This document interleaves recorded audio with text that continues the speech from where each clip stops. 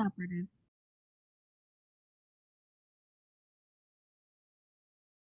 Hey everybody, welcome to the Games Done Quick Hot Fix. I am your host, Smooth Operative, and today we have another fantastic speedrun for you during Disability Awareness Month, Shin Megami Tensei 2 with Electra 13x7777. But before we get into the run, I just want to remind everyone that Games Done Quick is still accepting submissions for Disability Month. So if you do speedrun with a disability and would like to submit, just type !disability month in chat to access that submission form. Also, AGDQ 2020 registration is surprisingly still open. The last I checked, there were 50 spots available. So if you would like to attend AGDQ 2020, make sure you head over to gamesdonequick.com and create a profile to register for that event. And the full game schedule for AGDQ will be out on October 16th, so keep an eye out for that. Now then, let's get into the run you're all here to see, Shin Megami Tensei 2. Electra, take it away. Hey guys, we're about to get into Shin Megami Tensei 2, the second Shin Megami Tensei game, if it wasn't readily apparent. I'm going to be joined by Mini Omega King, who's going to be on co-commentary. Mini's a legend, good man. And first thing, we're going to start with this is JRTA, by the way, so we're going to start time on a console reset.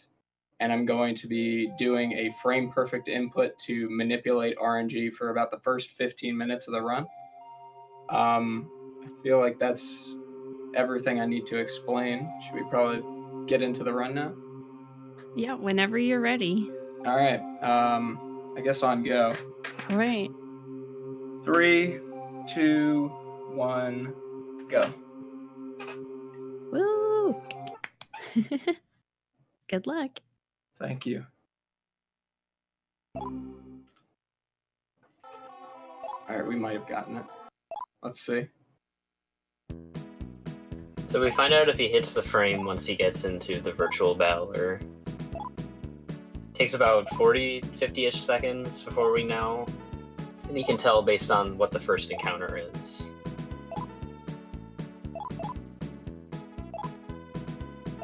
Yeah, so I gotta set some settings first, which also changes RNG.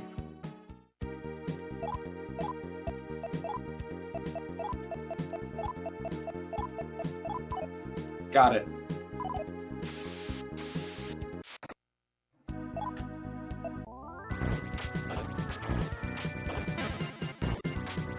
Yeah, so this is the encounter that he wants, and from here on, from this point until the first boss, everything's going to be manipulated, so we know how each of these battles are going to go down. Yeah, so this is manipulated perfectly so that I level up right at the last enemy we fight here, which saves time.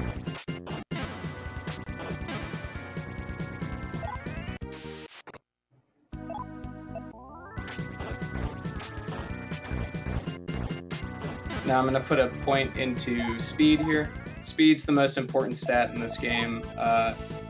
Strength is the second most important stat. Speed basically, unlike a lot of Megami Tensei games, this game preceded the press turn system, and turns in battle and how many hits you do per turn is decided by your speed and your weapon, obviously.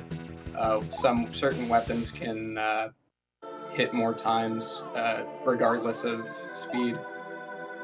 So the first few parts here, we have to name our characters. If you don't name the characters, it puts points towards Law, and Law just so happens to be the fastest ending in this game. So now we're going into the virtual battler here. We're going to go here twice.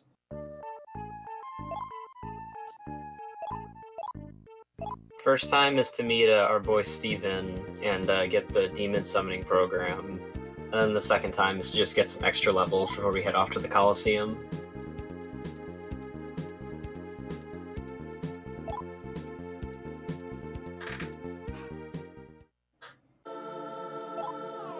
Second time also, you name another character. at the beginning.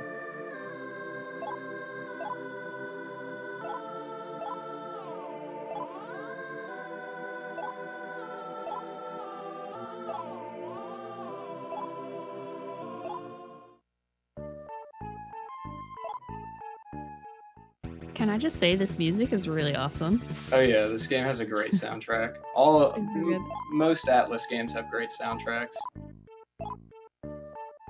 SMT2 probably has my favorite SMT soundtrack. It's really good.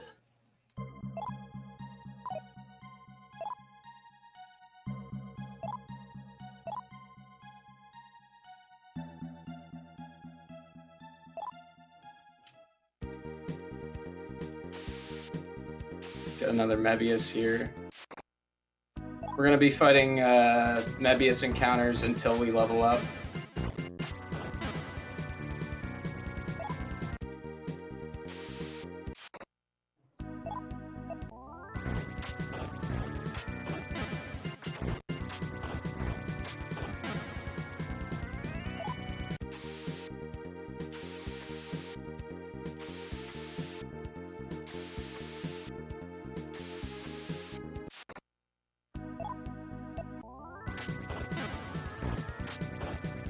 Gonna put another point into speed.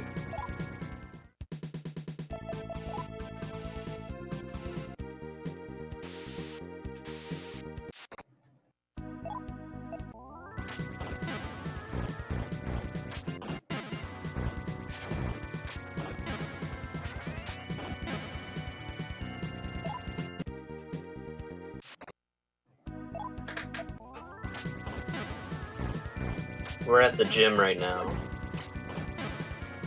That's where we're at. Yeah, we're training. We're getting levels. We're getting a nice workout in.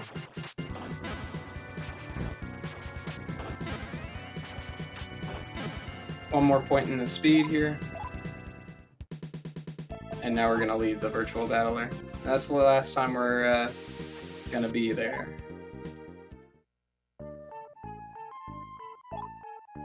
Now, since we're poor, because we just spent a bunch of money on training at the gym, we got to go talk to our personal trainer here. He's going to give us some more money. Then we're going to go name our last character.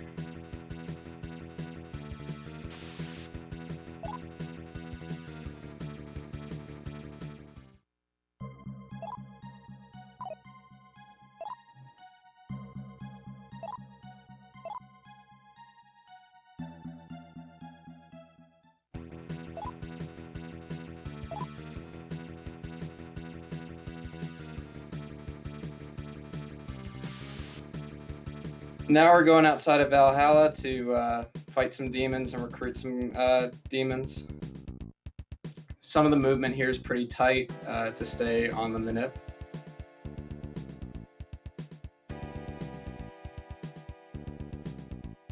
Alright, we're going to talk here. Recruit this high pixie.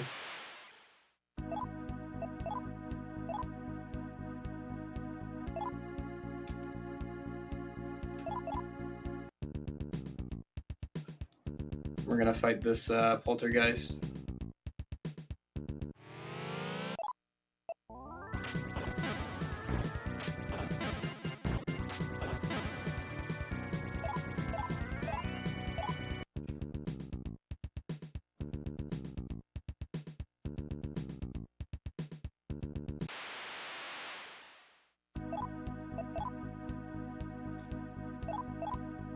Now this next encounter has to be on 5/8 moon. We're gonna talk. Second option, no, and then yes to everything else. And that'll recruit Knocker. It'll also make us encounter a Chan-Chan, which we're gonna fight.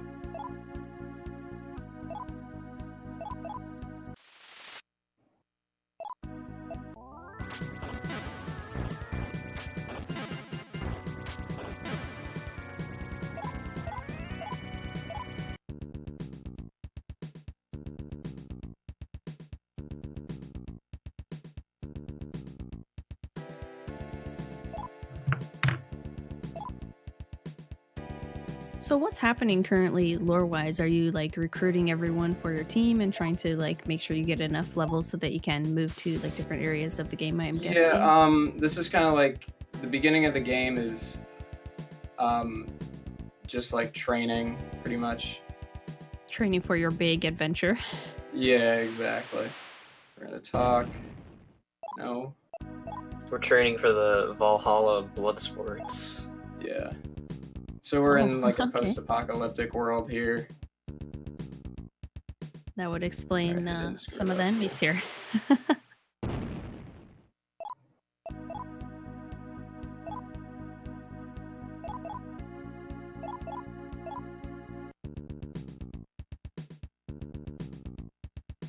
gonna escape.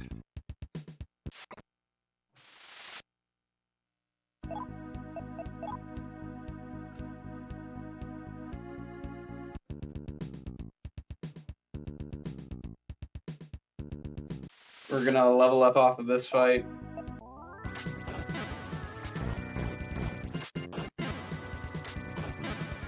And put another point into speed. We got one more encounter.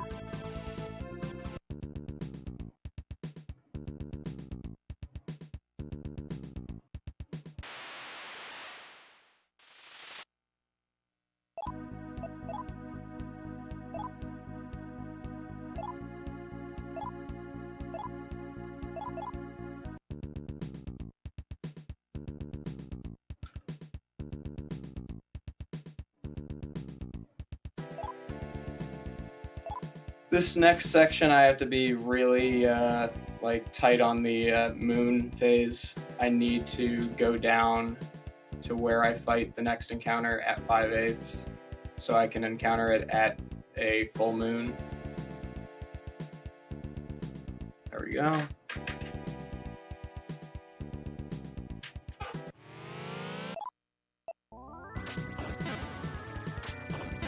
Yeah, speed is important because it lets you attack multiple times when you actually do use a physical attack. Now I have to enter the Coliseum at 6/8 moon. All right. So that last encounter determines whether I get the manipulation for the Coliseum here. So depending on what encounter I get here, I'll know. If I don't get in a certain encounter, I know I got the manipulation.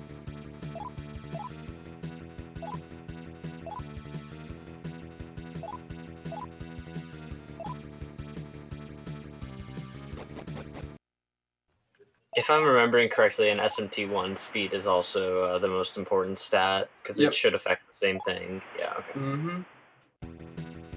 Alright, we're good. And good. an if also.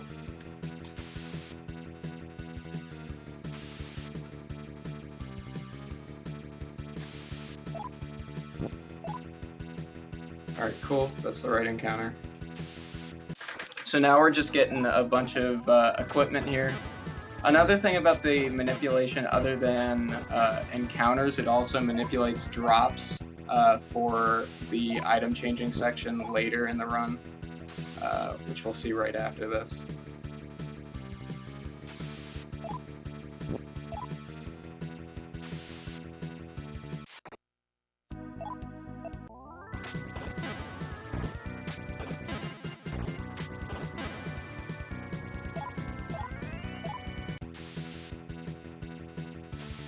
Gonna go equip some stuff now.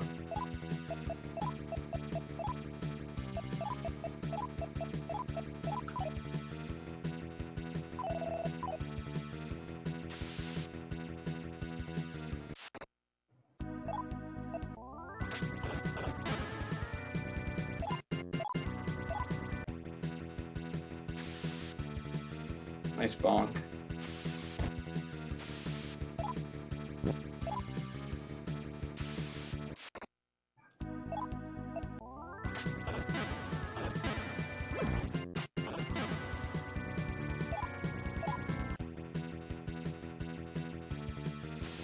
Alright, we're gonna level off of these gakis here. And this is the first instance of us putting a point into strength.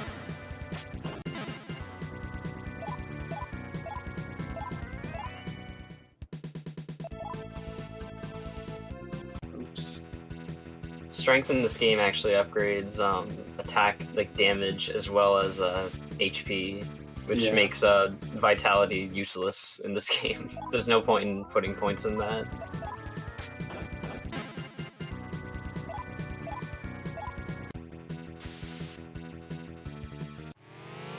Vitality isn't completely useless. It does give you more defense points, but compared to armor,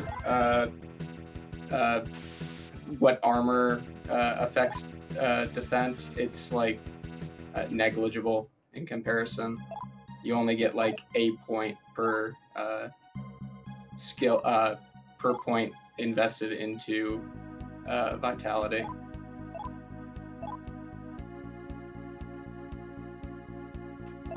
Alright, Red Bear is really hard. I'm totally still touching my controller while I'm doing this. That was a really good fight. This has been a good section. This run's not bad.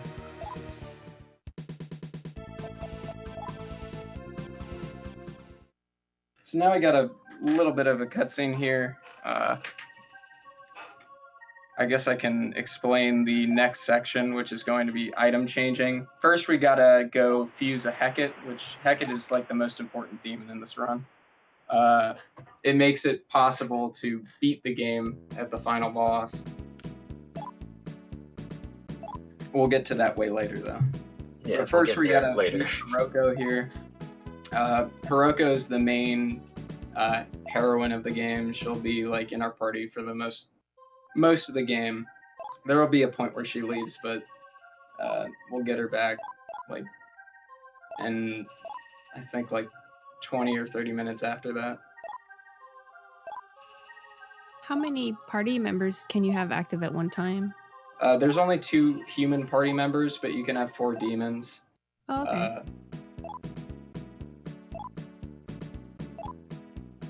Although in this run, you will not be seeing 4 demons. Alright.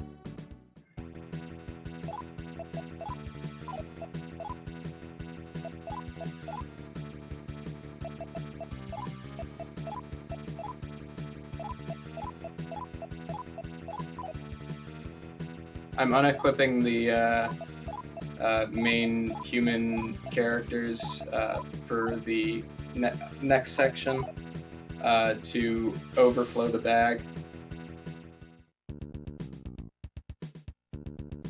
You have to move carefully there so you don't get an encounter, because since you've unequipped everything, you're really weak. And if you were to get in, like any encounter, you would just get like destroyed. All right, so now we're gonna go fuse Hecate.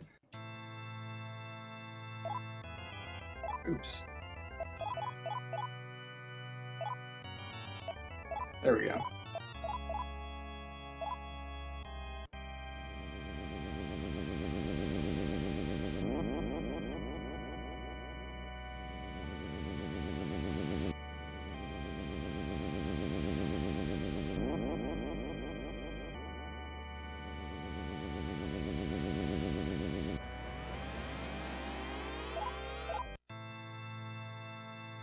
And there's Hecate.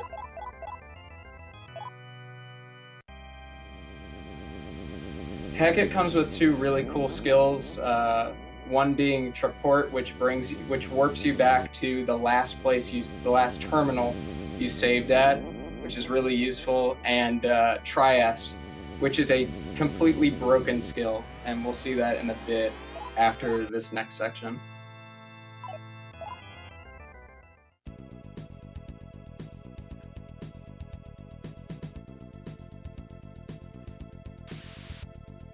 Bonk.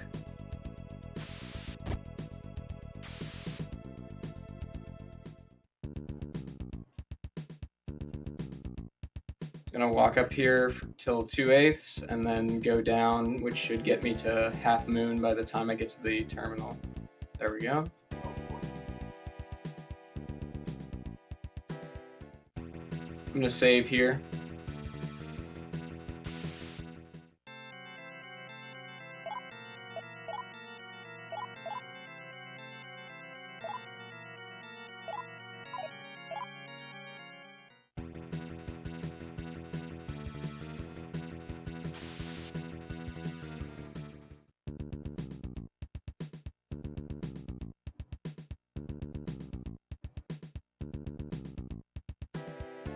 We're gonna enter Valhalla at half moon here.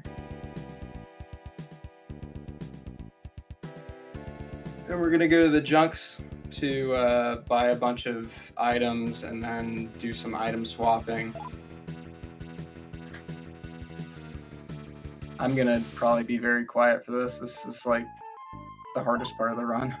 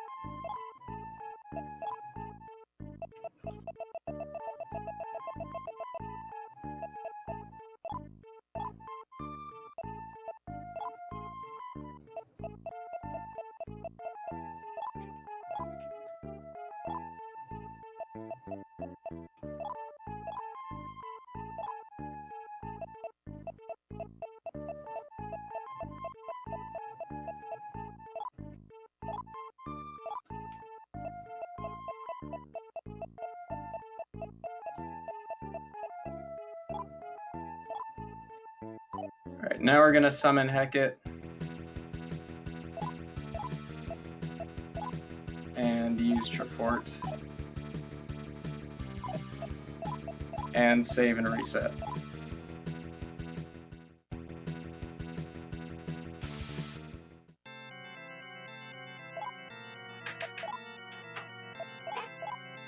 So we're going to be doing a lot of item swapping here. I'll explain this once I'm done. This part's kind of tough.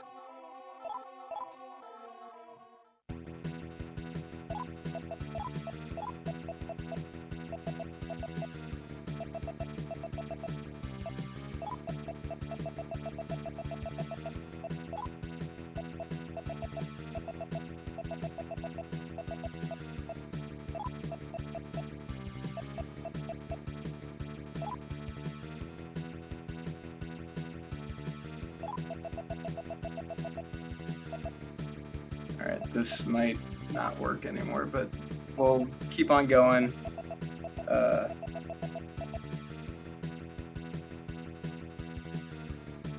Just swap down.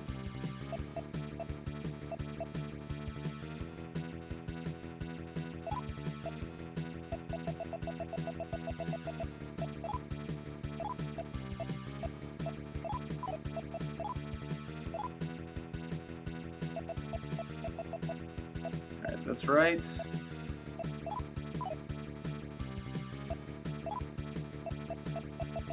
There's 5. There we go.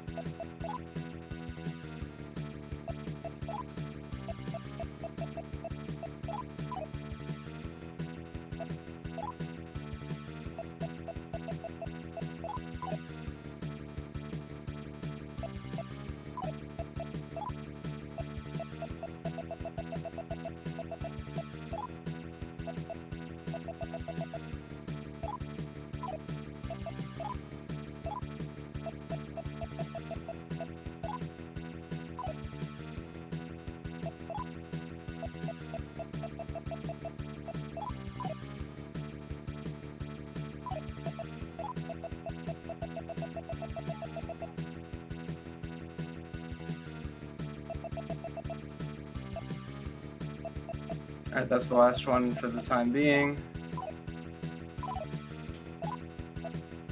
We're going to use Trieste here to warp back to Valhalla. Would you say that some of the menuing is harder because most of it's in Japanese, or?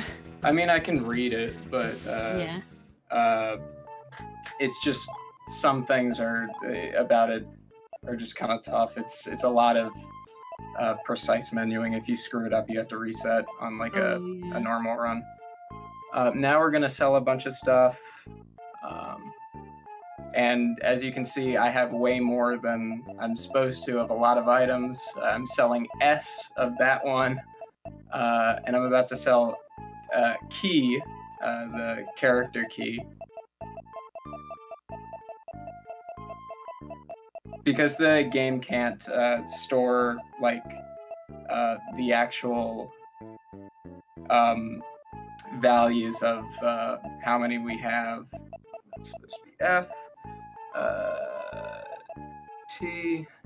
It's going to just go to the next location, which happens to be the language tables.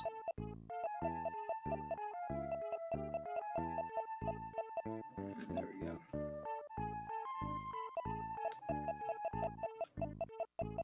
That's the right amount.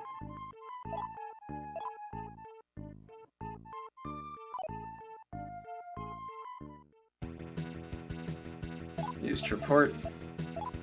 Or we're gonna save and reset.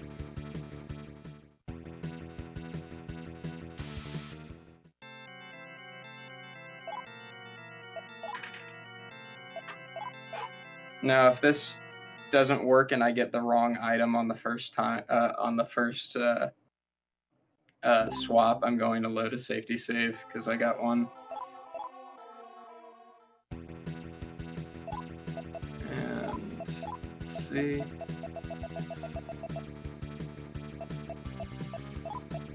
That's wrong. I have to load the safety save. Oh well.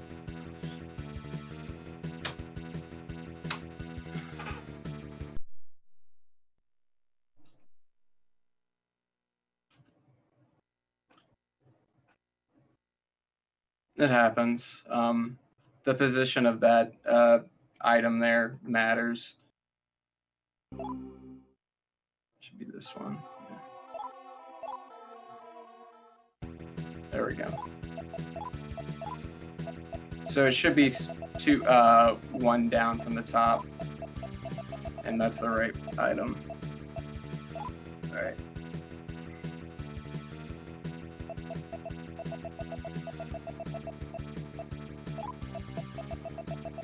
Yep. Proper menu.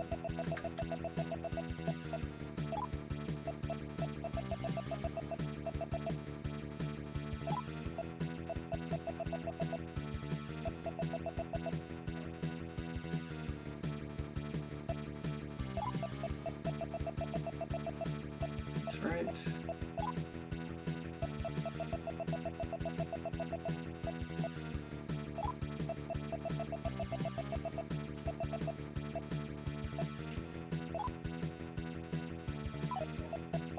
And now we're gonna go equip everyone. So like you can see, these items are really good. Now we're gonna go 1, 2. There we go. And we're gonna use a bunch of incenses here. Where is? There we go. It's cool. So the reason why I put Hiroko up front is so that I can just use all these instances we just put in our bag really quickly. I can just hold Turbo A. I gotta use like 34 of these.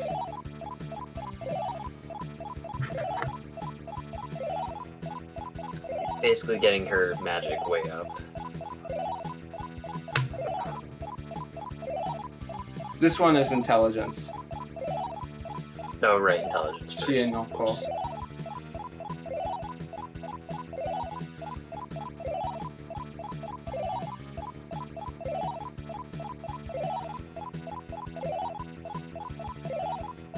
Alright, now we're gonna do magic.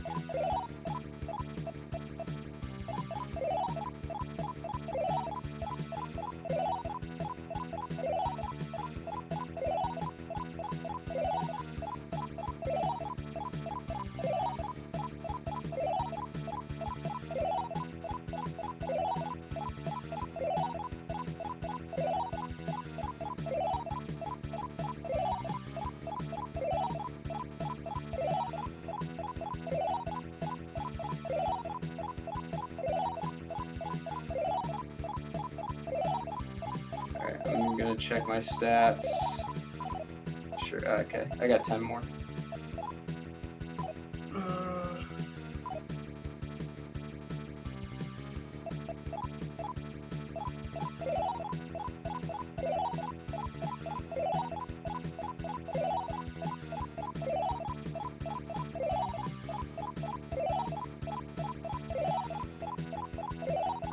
Now I'm gonna use a 10 fume, which is basically like a repel, and we're gonna go buy some stuff from the Messia here.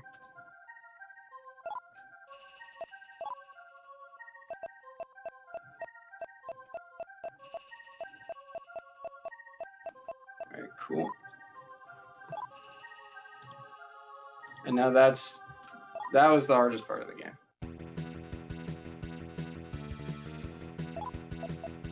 Use Trieste here. Now we're gonna see why Trieste is the most broken skill in this game, or it's you know, poorly programmed. I wouldn't say it's the most broken skill, but we're gonna go the disco here, where everyone's dancing furiously. This is like what everyone remembers from SMT2. We're not here to dance though. We're here to do a wrong warp to get to the last area of the game. Use Mapper, and now we're going to use Trieste.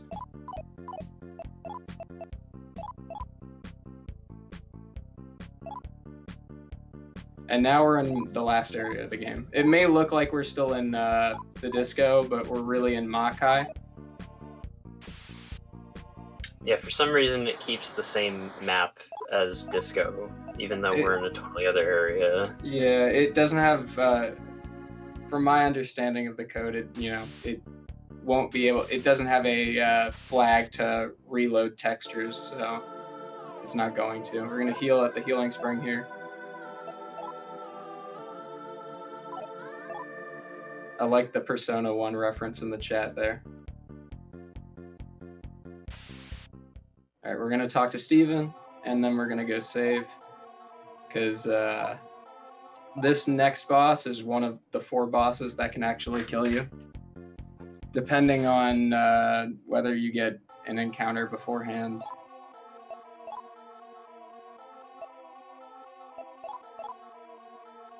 Also, we need to put the location of where we need to triport to later.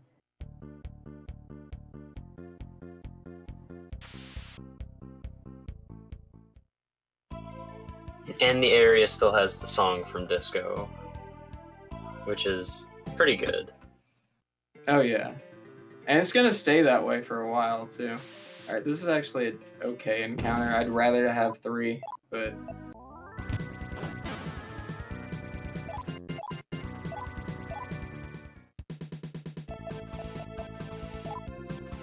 yeah, I hope I get another encounter before the boss here. But we'll see.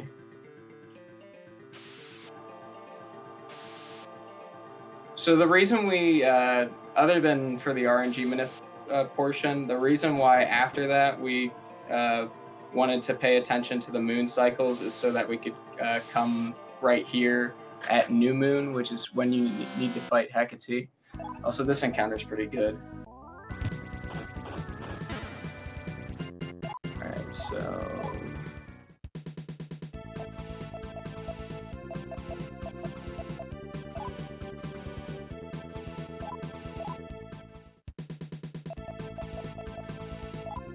Hiroko learns a ton of spells here.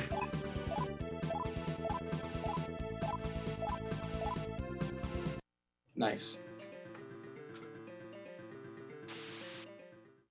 All right, so here's Hecate, second boss in the game. Well, auto. yeah. Oh, second boss of the run. Of the run. All right, so we get a bunch of points here. I'm gonna put a few into speed, and then the rest into attack for Aleph, or strength, and Hiroko. We're gonna focus on speed here.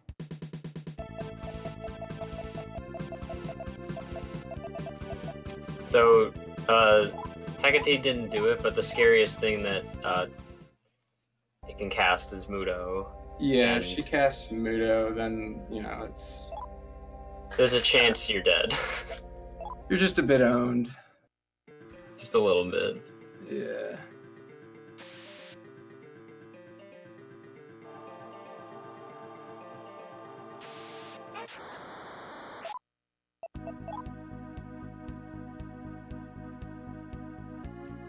So pretty much from here on out, we're going to be running from most random encounters. There's a couple that we might fight later on, but for the most part, they're all going to be...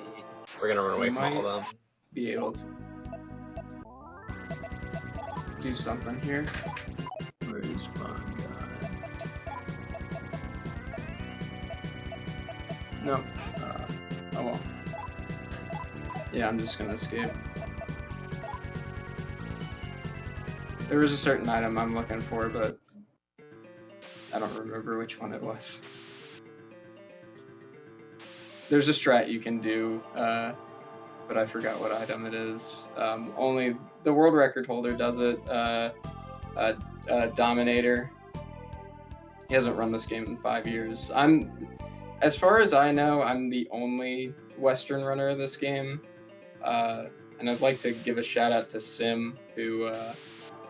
you know, helped me get started a couple months back, gave me some memory locations of where things are, and has been very helpful with this game in general. I'm poisoned. That's kind of bad, but whatever.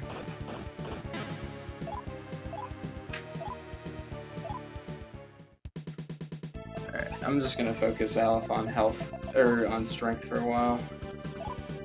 Continue going to speed with Hiroko.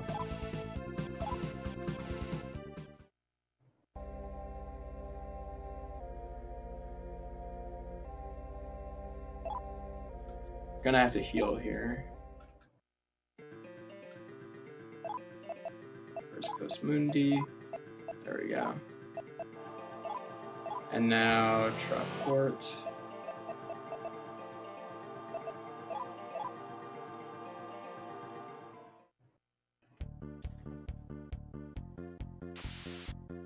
So that Still was Disco Tiamat. Makai.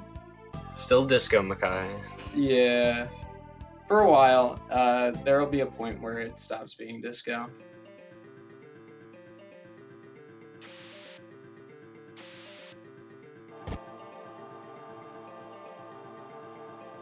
So right now we're on our way to the next boss, which I believe is King Frost, right? No, we're going after Master... We have to fight Master Therion first. Oh, right, yeah. Him, then King Frost, okay. Yeah.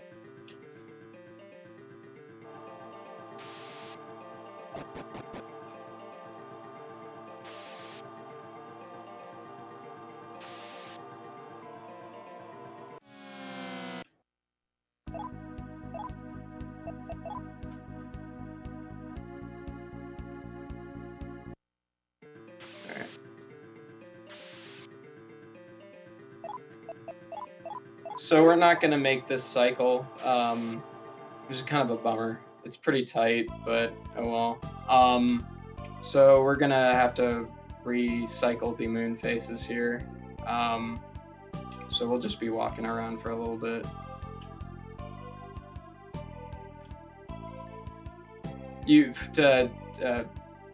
you have to fight the next boss at a full moon.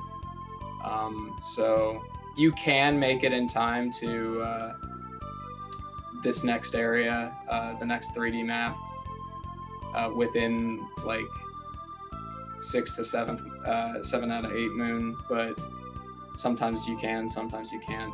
Depends on how good your movement is.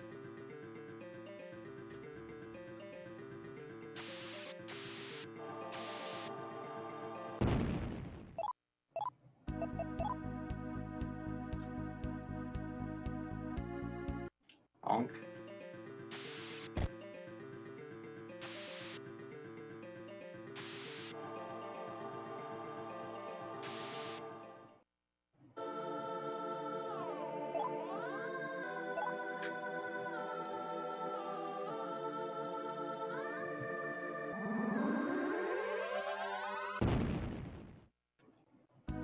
Here's Master Therion.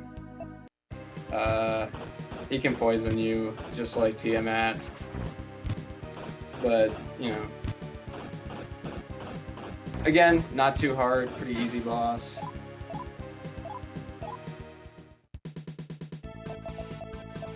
Oops.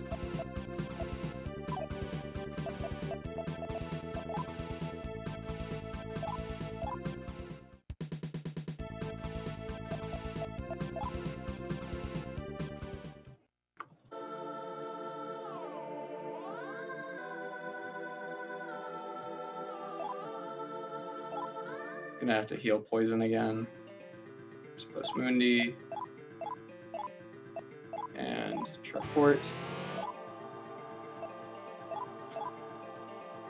Still Disco.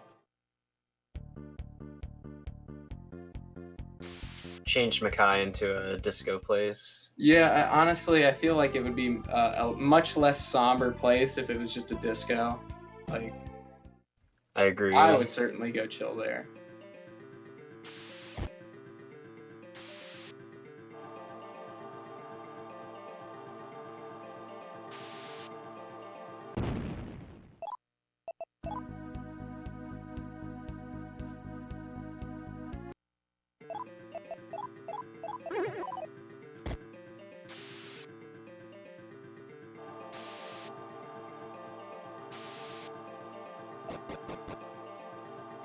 And now we're gonna head over to the next area of Makai, so we can gain access to the Great Church.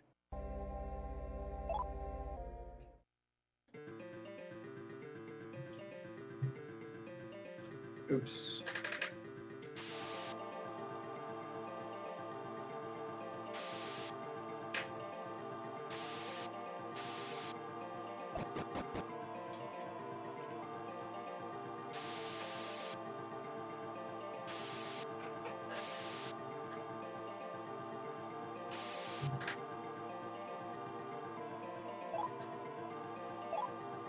But before we go to the Great Church, we want to go and save up here at the terminal for Traport purposes and just to have the terminal.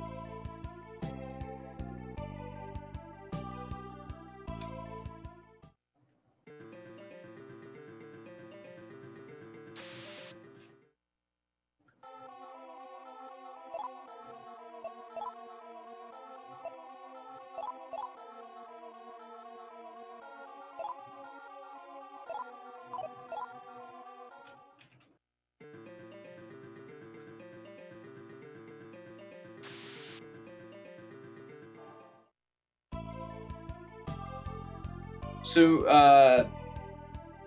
overworld map movement isn't like super important yet, but it'll become important later when there are like cutscenes that can happen depending on where you are on the map. So now we're in the Great Church here, which is currently being like, it's all iced up and stuff because we've got King Frost running amok here. Everyone's favorite demons, the Jack Bros, you got Jack Frost, all those guys. Well, this is, I believe, the first game King Frost was in. Yeah, King Frost has set up shop in here, and he's making it a little chilly for everyone. Yeah. Wrong season too. It's Halloween season. Come on. But I guess if he worked in retail, he would be, you know, perfect timing. And goodbye, King Frost. The next boss, Basilisk, is probably the most RNG fight in the game. He can just run away from pretty much everything. It's really annoying. He can poison you. It's just not fun. You can lose so much time here. And that's one run.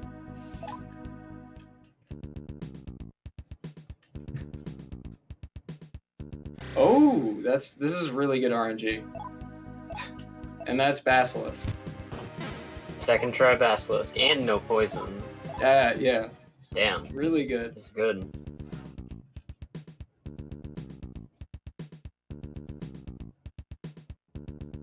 Now we're gonna report.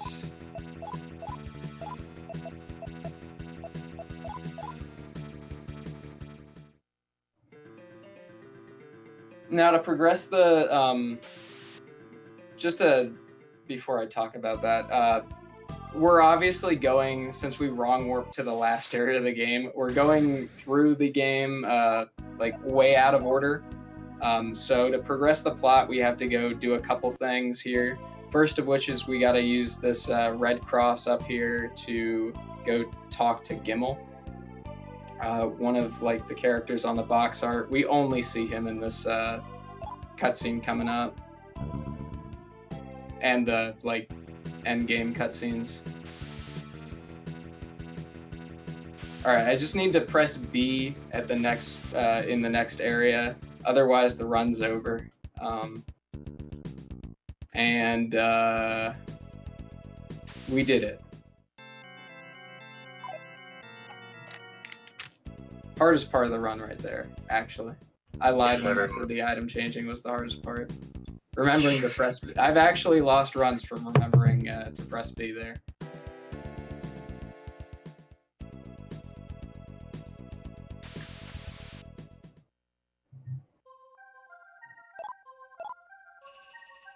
I wish I was kidding about that too.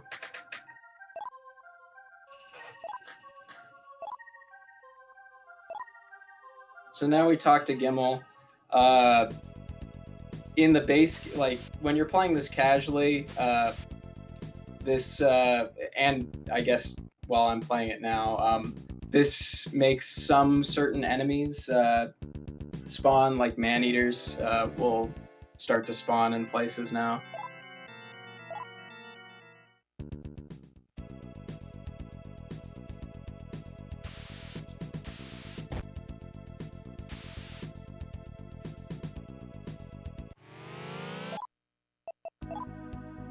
And now we're heading to the center. Usually you'd go here right after doing the Colosseum, but since, you know, we want to go fast, we didn't do that. Speaking of man-eaters.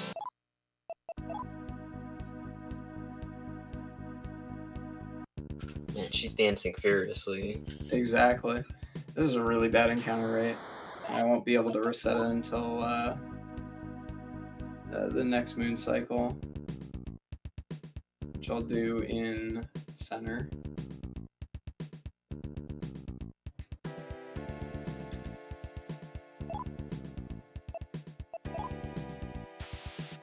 So here's Zayn, really important character, but we won't really see him till a bit later. So a little bit of time save on the elevator. If you press B on the floor you want to go to, you don't have to see the cutscene and hear the like sound effect that plays when you use the elevator. It saves a lot of time later when there's like 60 floor elevators. So, but that's way later in the run. Yeah, forgetting that minor detail when you're doing runs can actually lose you a bunch of time. It's like, I'd say 5-6 seconds over the course of the run, but you know, It's a speed run. Every second counts. So this cutscene takes Hiroko out of our party and replaces Hiroko with Beth. We're gonna have Beth for like not much time. It's really short time spent with Beth because of how out of order we go. There's a funny cutscene later that I'll talk about that.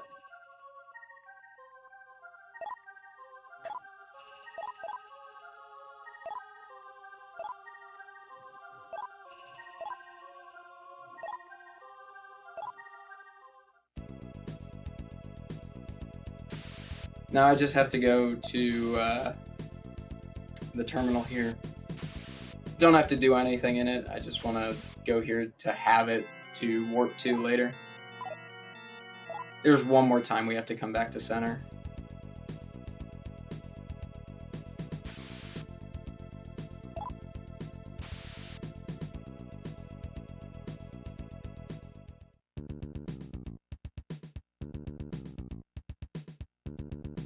Forgot to tin fume, but hopefully the encounter rate isn't too awful. Shout out to Beetlejuice.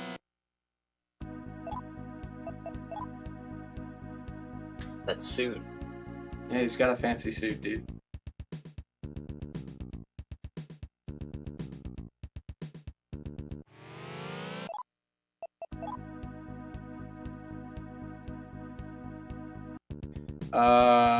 So here's the first instance of conditional cutscenes. The earthquake just kind of happens on certain tiles. Not terribly much I can do about that. I'm gonna use a tin fume here.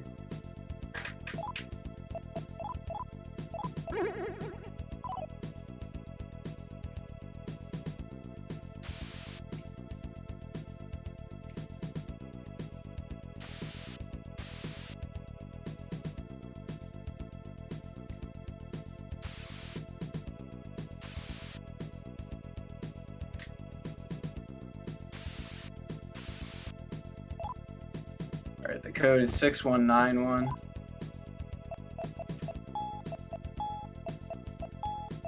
Nice. So now we're on our way to factory. We have to go. There's a big Beetlejuice that is they're doing construction, and it's causing a bunch of earthquakes, and we have to take out a larger form of Beetlejuice. But you know, we're gonna save that for a bit later.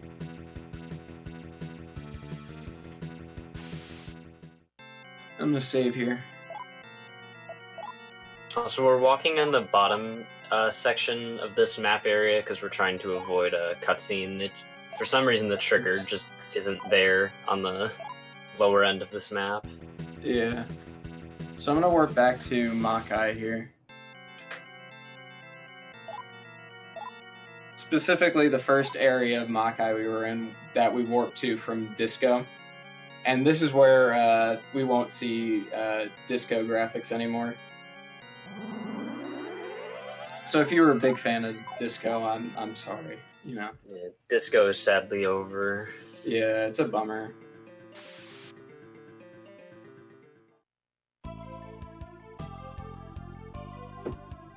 Now, if you played this game casually, you'll know that this is like the opposite way you get to Makai. Normally you have to set a bunch of like mini statues, or I forget if it's statues or dolls, and then you can get to Makai through that Moai head there.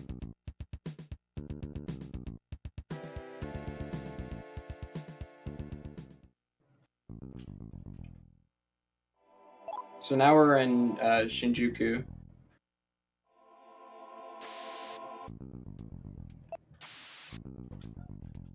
Oops.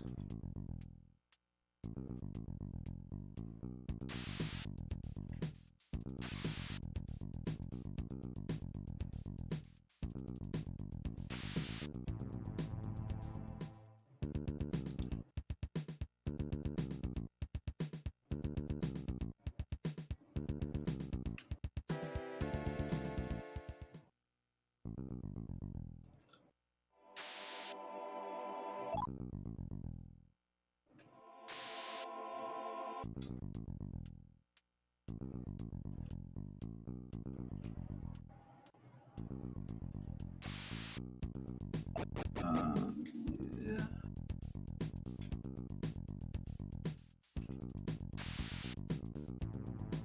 Some of these maps can be a bit tricky, just because everything kind of looks the same. That's like a common complaint of the first couple Megami Tensei games.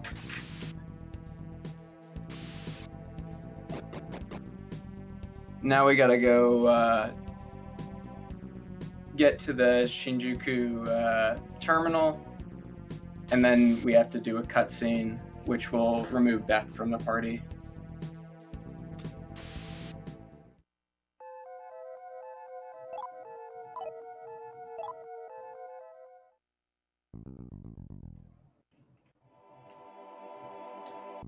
Oops. So for this cutscene, you're supposed to have Hiroko in the party, but we don't. So and it doesn't change the text. Like, the dialogue still says Hiroko when the female protagonist is talking. So it just removes Beth from the party just because.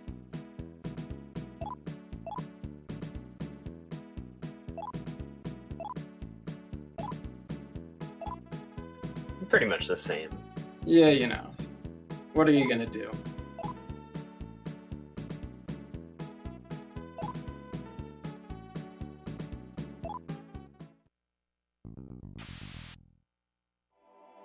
Oops. Now we gotta go to drugstore here, because this will set up the third wrong warp. If we don't go here, you can't do the wrong warp, because Pac won't show up in his dungeon.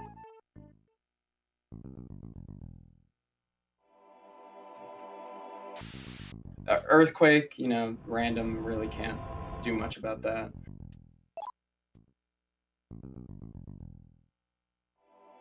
Now we gotta go talk to Oberon.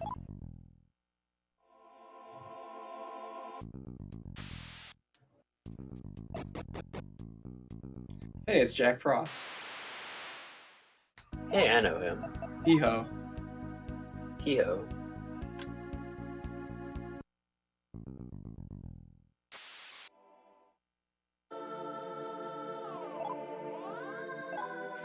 Now, since Beth decided to flake on us and go somewhere else, we gotta summon Hecate here. And we're gonna use Triport to go back to factory. Just gonna save again.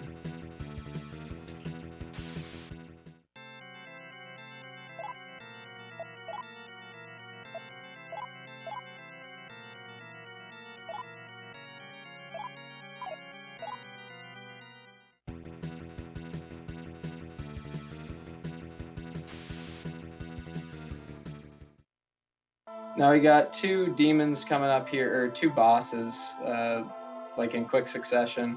This is technically a boss, Demon Andy. Oh, come on. Nice encounter. He's right there, too. I know. Boss is right here.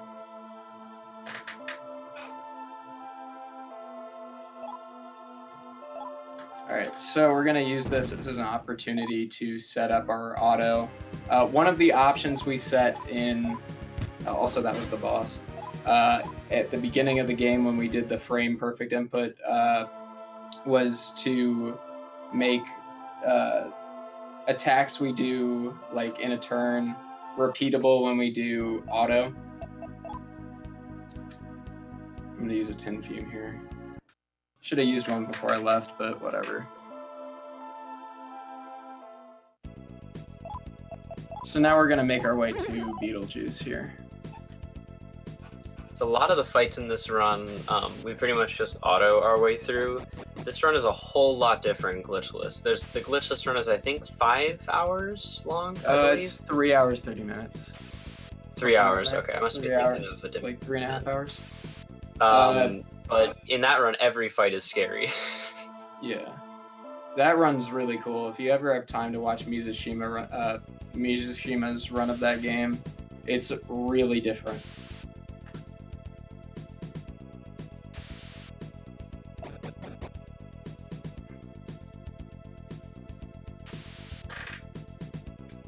Plus, you get to see like the entire game, unlike here where you don't really get to see much of the game. We kind of just warp around and skip a bunch of stuff.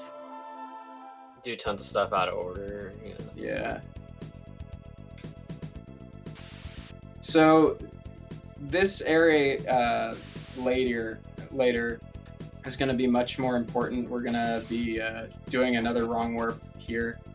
One more. All right, here's Beetlejuice.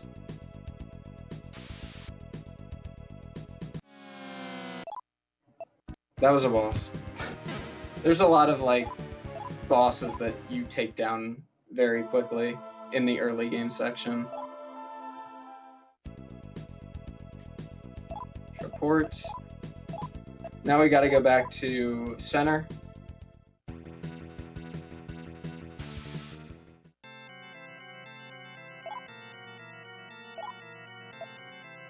And talk to the priest guy on the 21st floor. Because he's got to tell us that we have to go back to the Colosseum. Zayn's still here. He's going to be there for a while because we're doing things out of order. This cutscene's really short. He's just like, this dude Daleth, he's the anti-messiah. You have to go take him down. And our main character, who is supposed to be named Aleph, also I didn't press B there, oops. We never get to the point where he gets named Aleph, so his name is just Hawk for the rest of the game.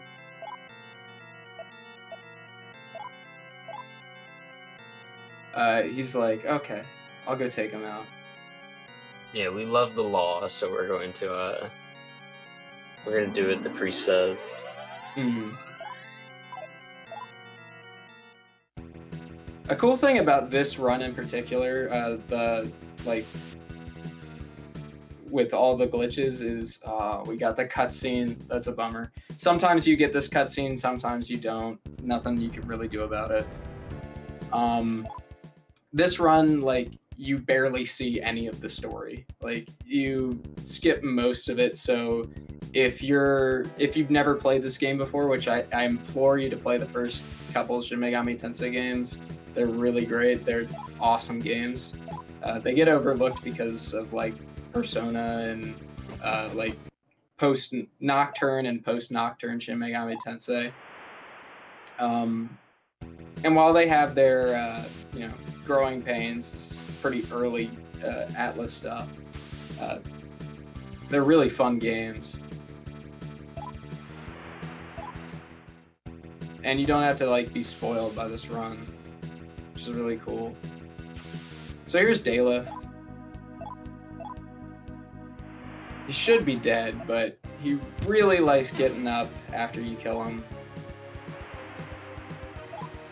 And he's still not dead. And he whacks you after you beat him, which is a bummer. And Beth just died. She's supposed to be in your party at this point, but oh well. Press F. Oh well. I'm in tears right now. Alright, here's Daleth again. He's actually dead this time. Not yet, Minnie. Kusa. Oh, right. Yeah, that happens in a second.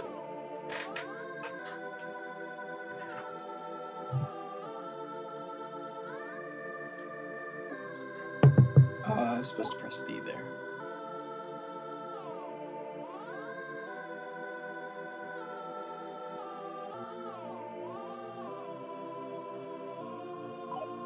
That shouldn't matter too much.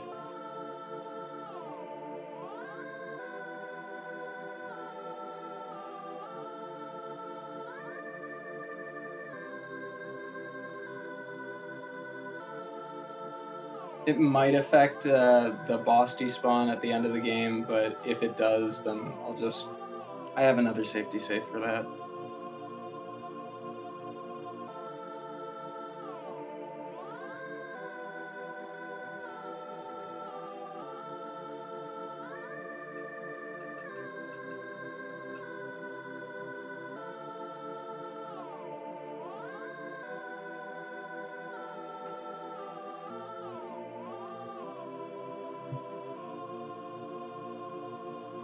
Kusa!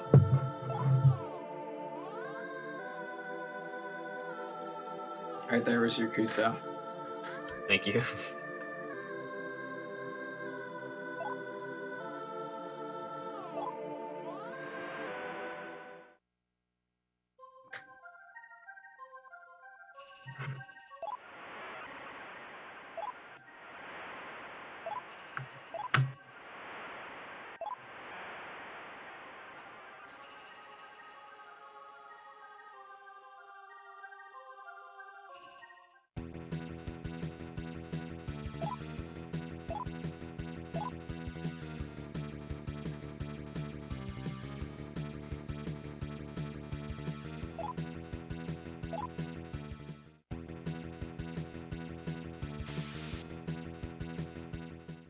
Can we skip this cutscene? No. Okay. What a bummer. What are you gonna do? So we got our second wrong warp coming up here. This is to get Hiroko back. I'm gonna heal here.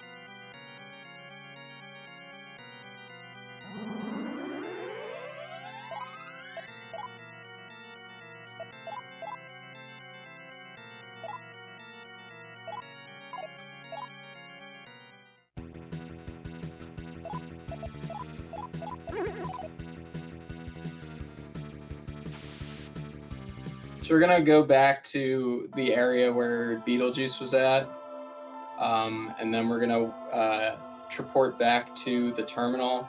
We're gonna save and reset, and then do a bunch of stuff to set up this wrong warp.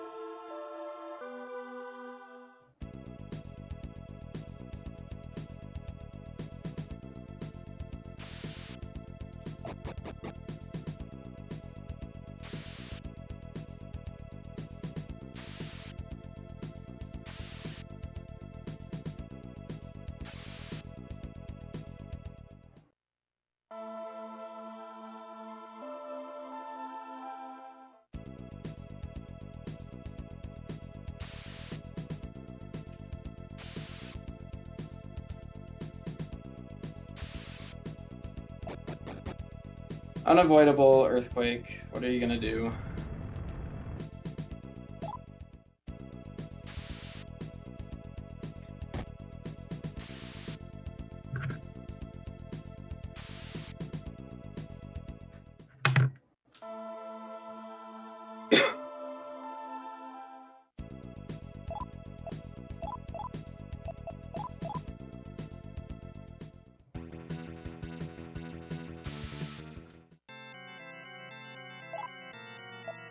Save, reset. So RNG is consistent when you save and reset here. So we're gonna go figure out when the earthquake cutscene will play in that area. A floor down. I'm gonna use Trieste here.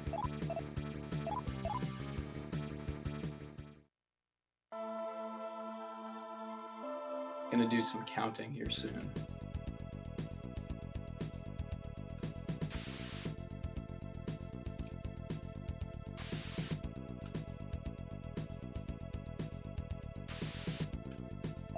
One. All right, I I can't use that then. 1, 2, 3, 4, 5, 6, 7, 8, 9, 10, 11, 12. All right, so on 11 after the first one.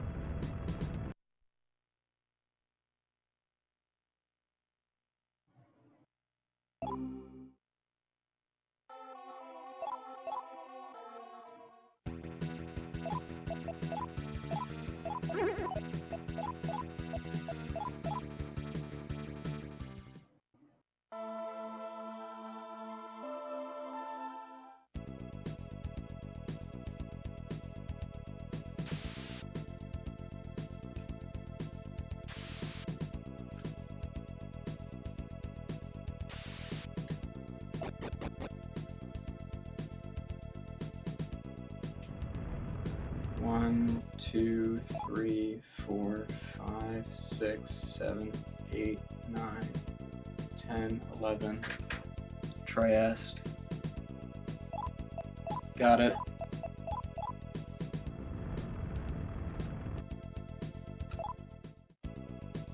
So now we're in the area where Hiroka's locked up instead of the factory. It looks like we're still in the factory, but we're not there anymore. Yeah, similar to the first wrong warp, it for some reason keeps the same texture and music. Yeah. Nice. So there's Zayn.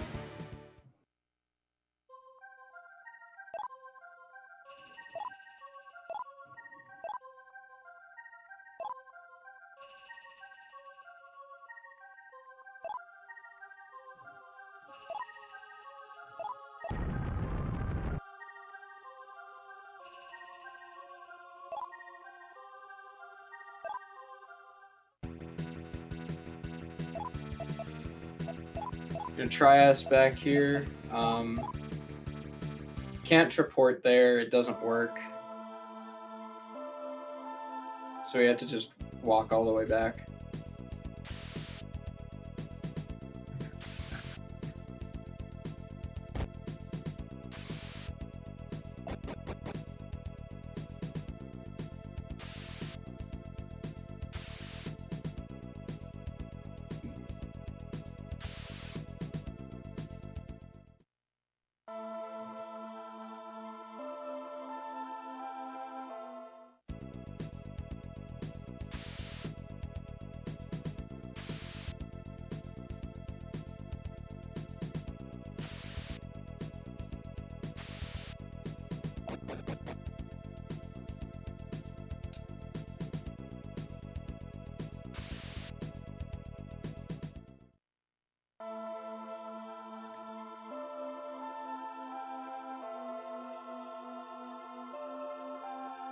So I'm not mistaken, that cutscene we're still trying to avoid is still there?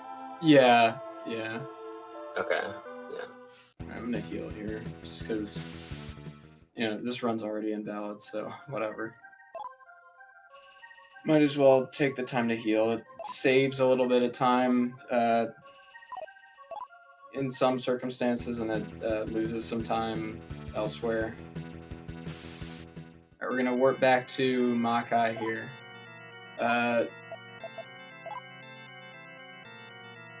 The second area of Makai that we went to. And then we're gonna save.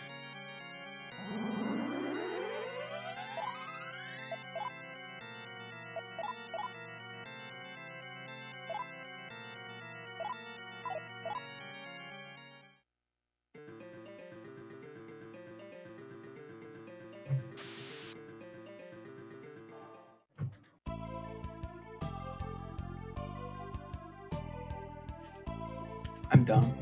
I'm supposed to be going here. Oops. Whoopsie. So now we're gonna go have a chat with our boy Lucifer.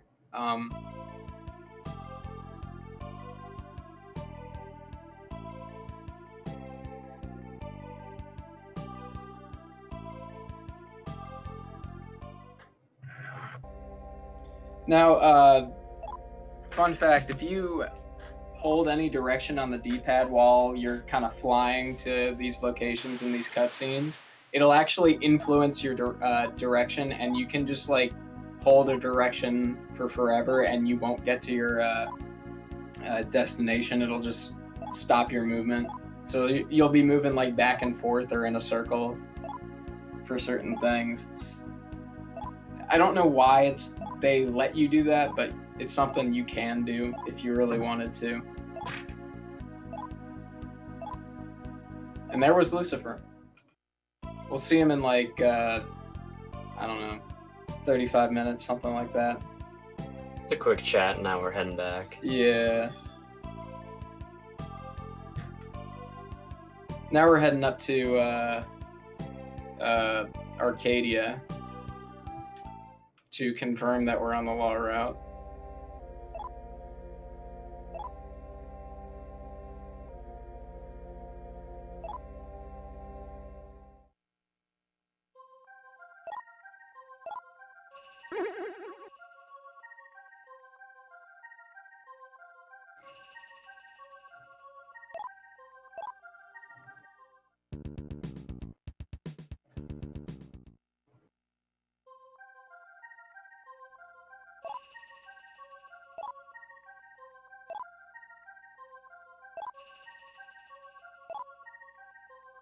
All right, we're now on the law route. Law confirmed. Yeah.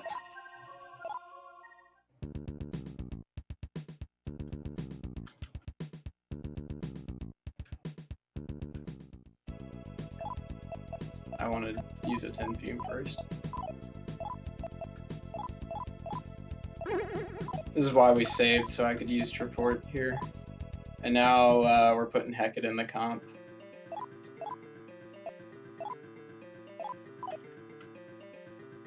Now, a prerequisite of the law route is that you have to awaken Seth, so we're going to do that right here.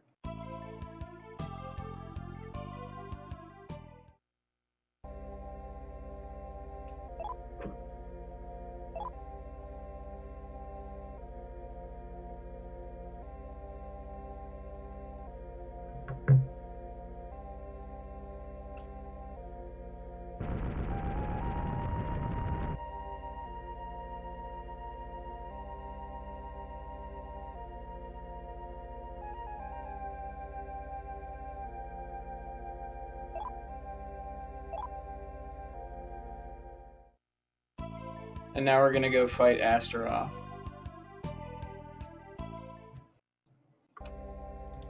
Now, Astaroth can poison you, which is a bit annoying. Hopefully he doesn't do it here. Also, Hiroko doesn't have any of her magic skills anymore.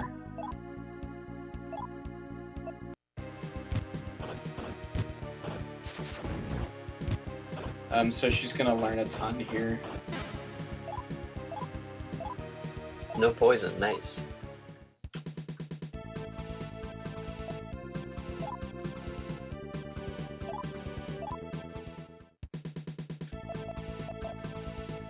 Yeah, that was pretty good.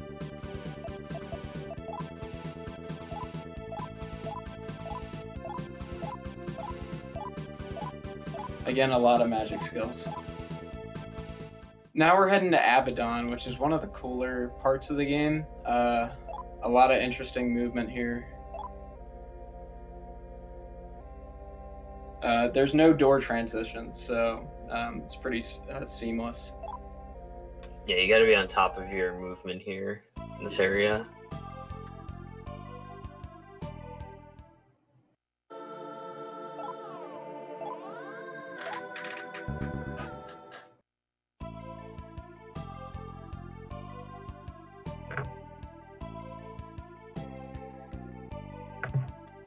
Abaddon looks a lot different in this game than he does in other Megami Tensei games.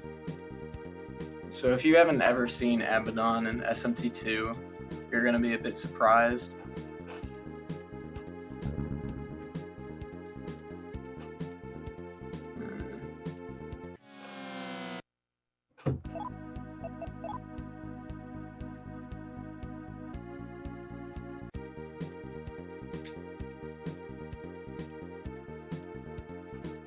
Bonk. Bonk.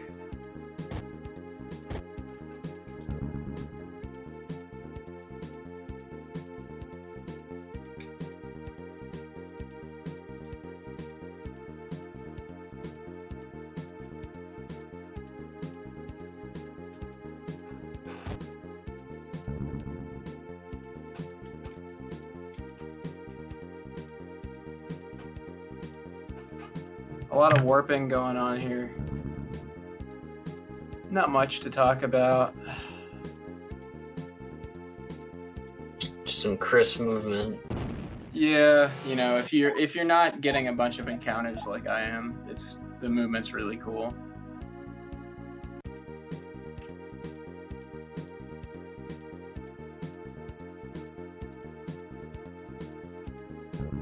So the lore is that Abaddon has swallowed Valhalla. That's why we couldn't warp there from the terminal. Do you notice that?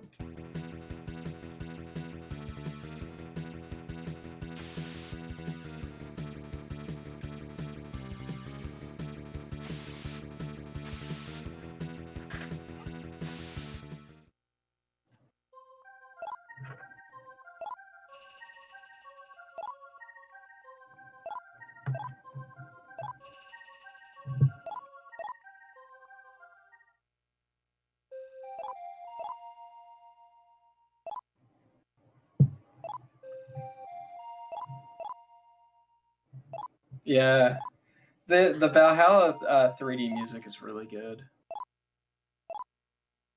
There's so many good tracks in this game, especially Makai 3D, which gets a better rendition than SMT If.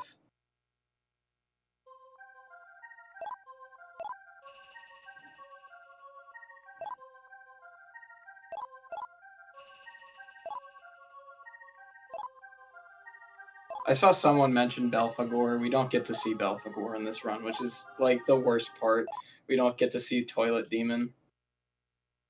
Belphegor is great. Yeah, I know. This is the worst timeline. We can't see Belphegor. If only there was a run that let you see Belphegor of this game. Yeah, it's called Glitchless. And someone needs to run it. And I don't know if it'll be me. I'm using a tin fume after this. I'm tired of encounters. Hopefully it works.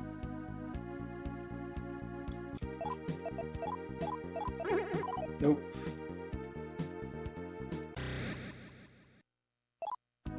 Belphegor %.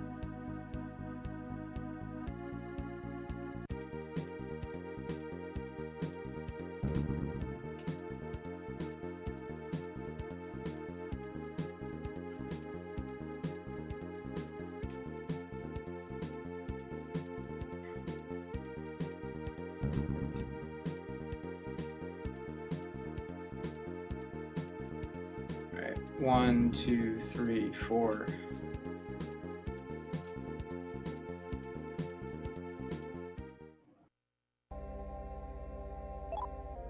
Toilet %.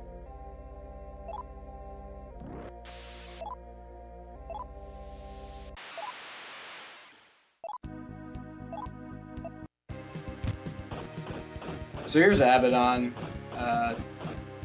He can panic you, but it's not too big of a deal. Alright, there we go. Easy boss.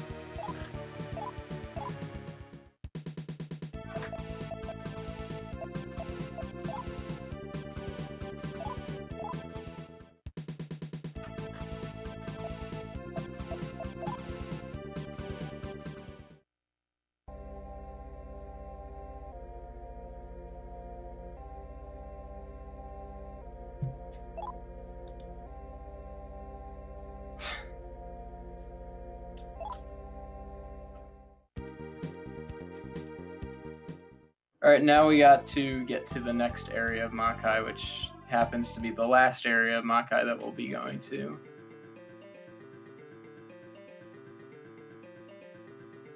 This is the most annoying room in the game.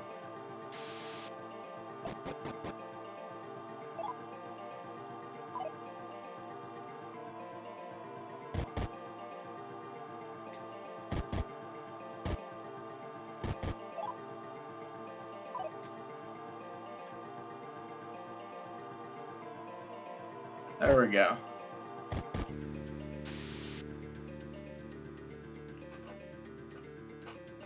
We did it. We did it. You know, it only took like 10 years, but we did it. It was a team effort.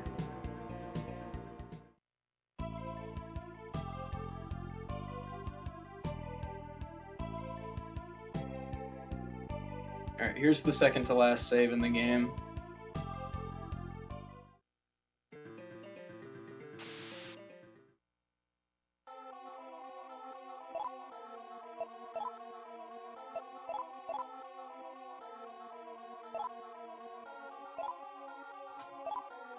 We're gonna go to Shinjuku here.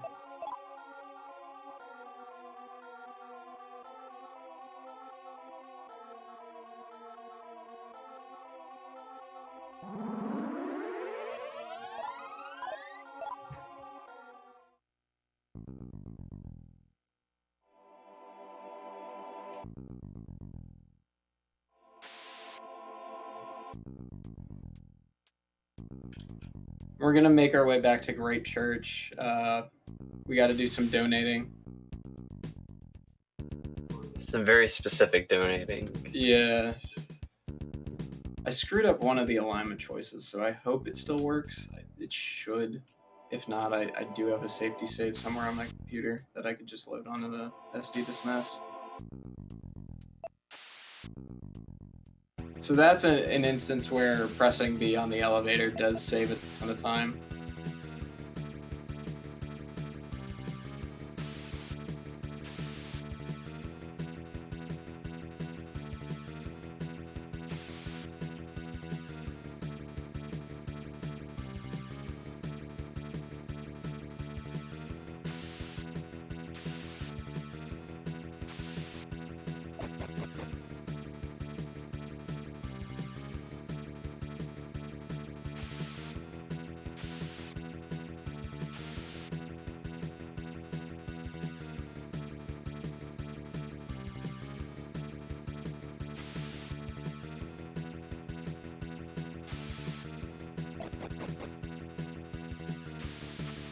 Alright, now we're going to go donate to the Messiahs 9 times. Exactly 9 times. So I'm going to be counting 1,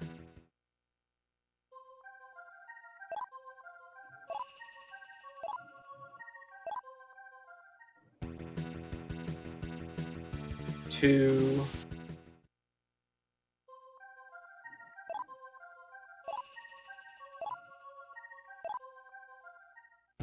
3,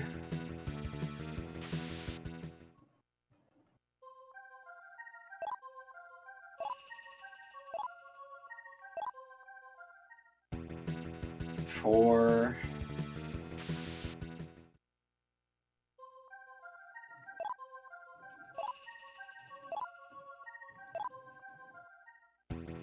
5,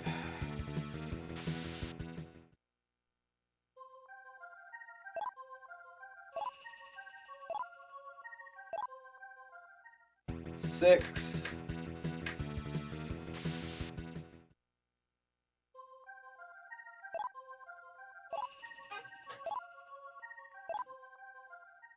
7,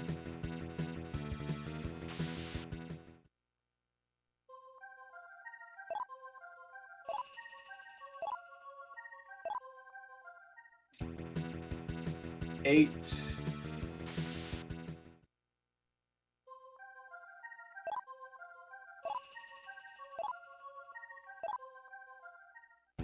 9. So the reason I'm doing this exactly 9 times is to despawn a bunch of bosses right before Adavaka. So we'll see that soon.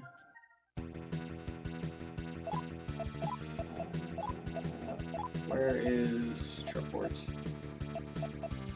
Try S, Triport, there we go.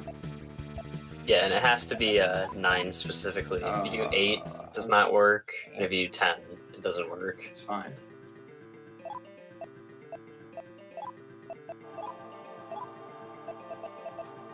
We're good. Don't worry about it.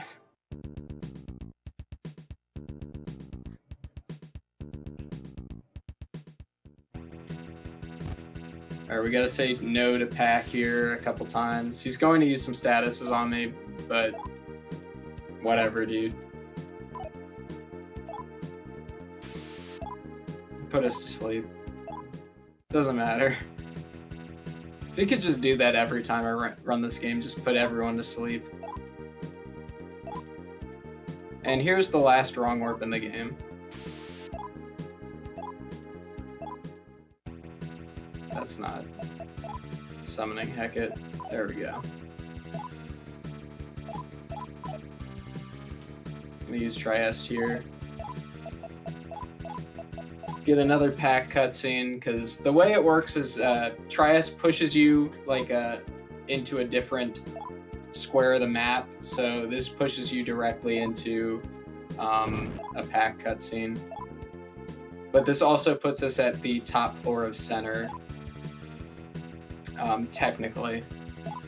Alright, so we should be good on status. Yeah, alright, that was really good. I've never been that lucky before.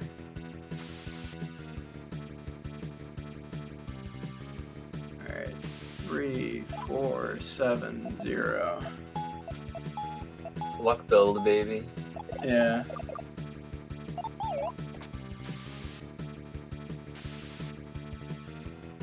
And now we're back on Arcadia. Because we gotta get Satan.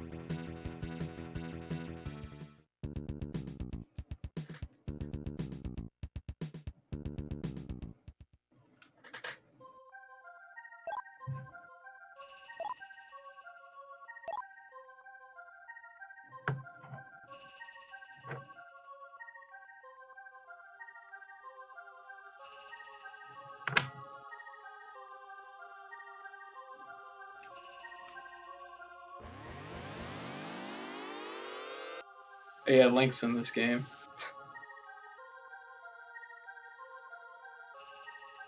So we just got Satan. He's okay. He's not broken. Yeah, Satan's alright. We gotta go in on a full moon or a new moon here. Alright, we're gonna summon Satan. And then Traport.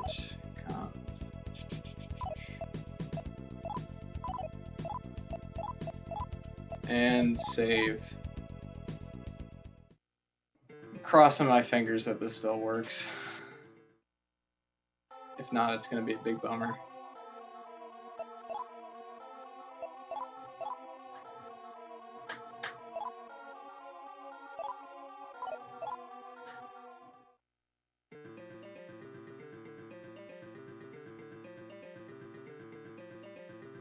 We got it.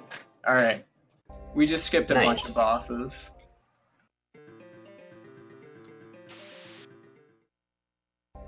However, the next like real boss we have to fight can still, it's like the last boss that can like kill you, like where you have no control over it. We should be fine though. So right here, you're supposed to be on the law route. You're supposed to be fighting a ton of bosses, but since we donated 9 times, we're not going to be seeing them. Sorry, I didn't mean to interrupt you. I just had kind of a random question. Are some of the enemies or bosses like recurring throughout the Shin Megami Tensei series? Or oh yeah. Okay. So all of the bosses and demons are based off of like real mythological or religious entities. Okay. Yeah. Oops. Didn't mean to go in there. But... Cool.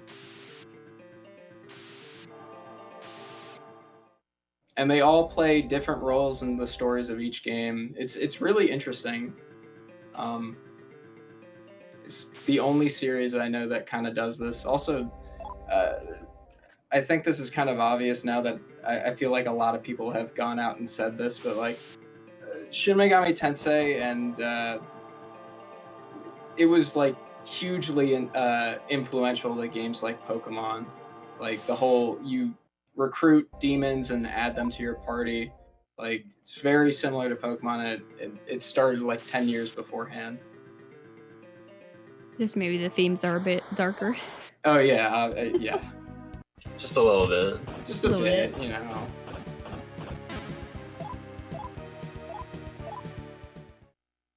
This entire place, you're fighting a bunch of Hindi gods, I believe.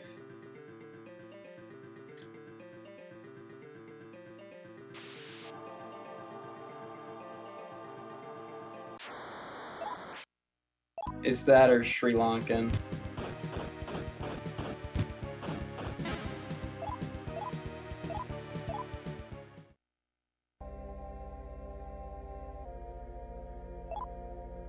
Oops.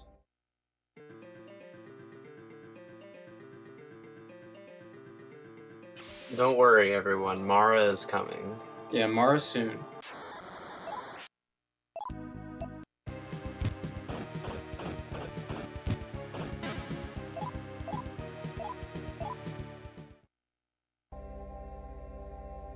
All right, pray for RNG, boys.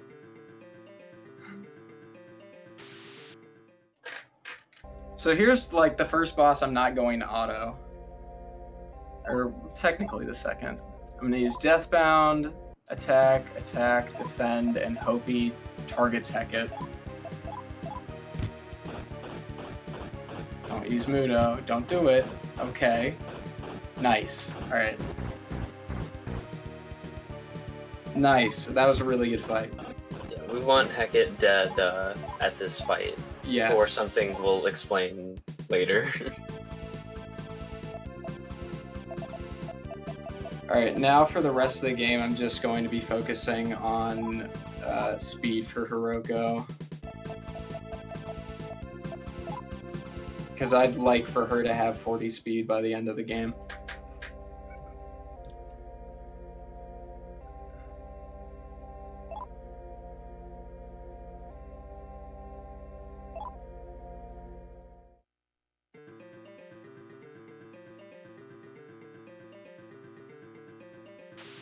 Alright, so I need to go here.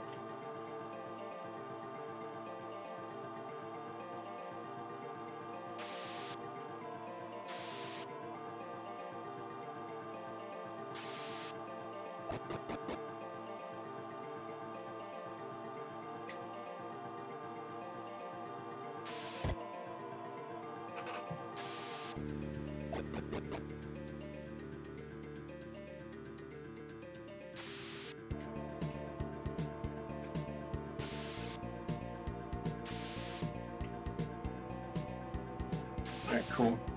So we're heading to Mara's Tower here. The second to last dungeon in the game. And this place is a bit tricky on the movement, but should be fine. Yeah, for the most part, this area is pretty simple, but it does have some challenging sections of movement.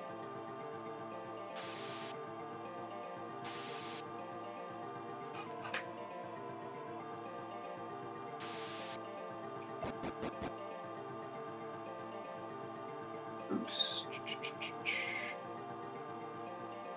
There we go.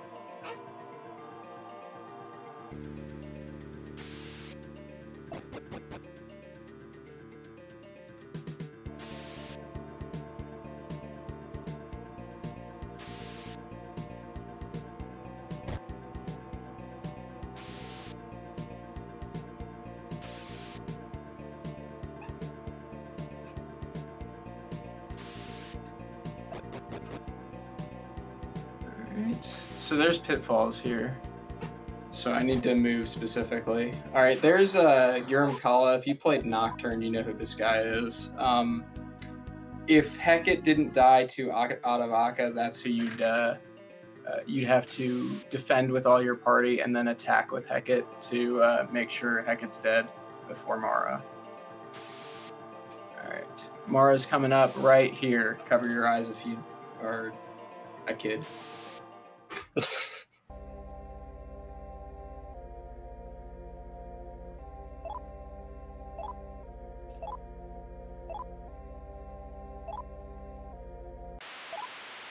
Deathbound, and Angel Hair. Where's my Angel Hair? There we go. So your main character always gets paralyzed there.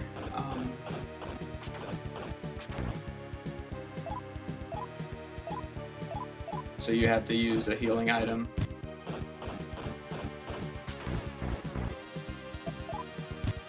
And that's Mara, everyone's favorite demon.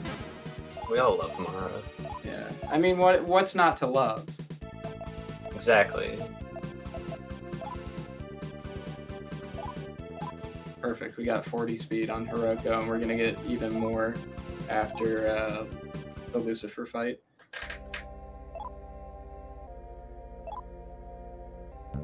Why didn't you accept the 999,000 Maka from Mara? Dude, I don't take handouts. I can't do that. I'm a man of God. This is law. You're right. Yeah. And We love the law here. Mara's not, he's not up on the law business, dude. He's up, but not on the law. Certainly. All right, this is Lucifer's Palace. It's the last real dungeon of the game. Hopefully I don't get too many encounters. That'd be kind of a bummer.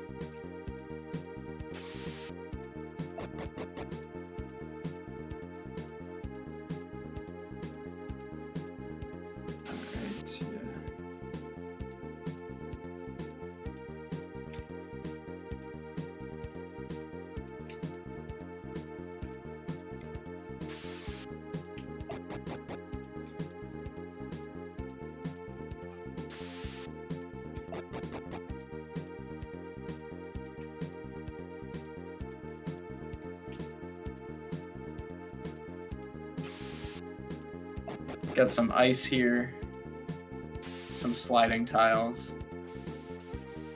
Gonna fall, turn around.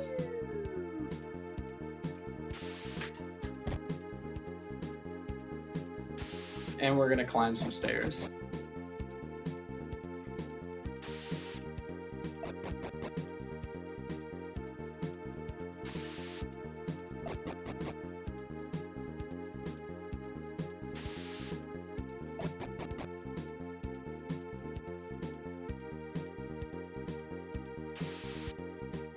One more floor.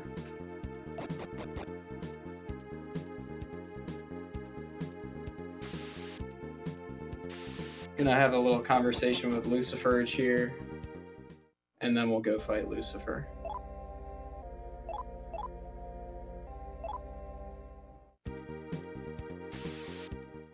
See how this fight goes. This can either be really like the easiest boss in the game, or it can be a bit tricky, depending on what skills he uses. And I need to get a certain skill after this boss fight to finish the game.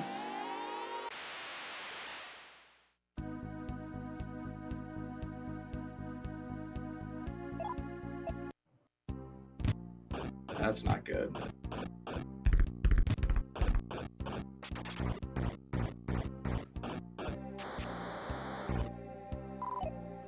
Item, I need an angel hair. Cool.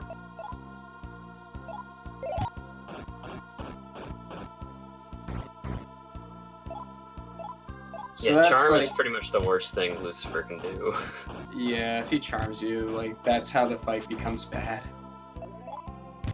Oh, dude.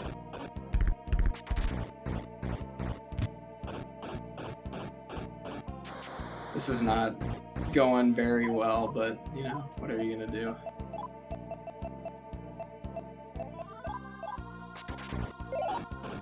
This is the worst Lucifer I've had in months.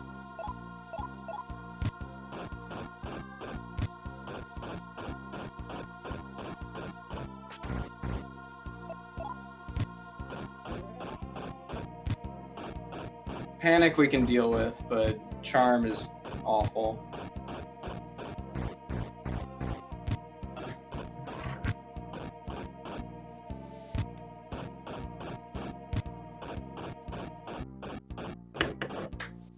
Nice. Alright, there's Lucifer. It got a little scary, but yeah, you know. We made it out. Sometimes my turbo controller also doesn't like to work, so... And we should learn Necros. We got it.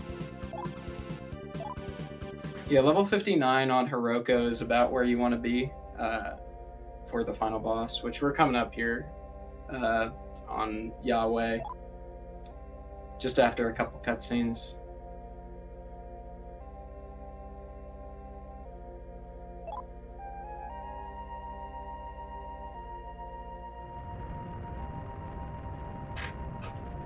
Turbo is allowed for Super Famicom RPGs, or at least most of them. And it's certainly allowed for this game.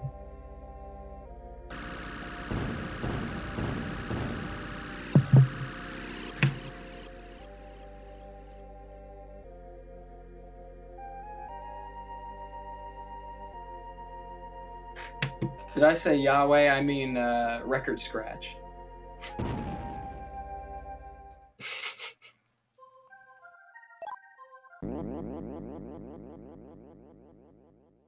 Alright, so now we're on the Megiddo arc.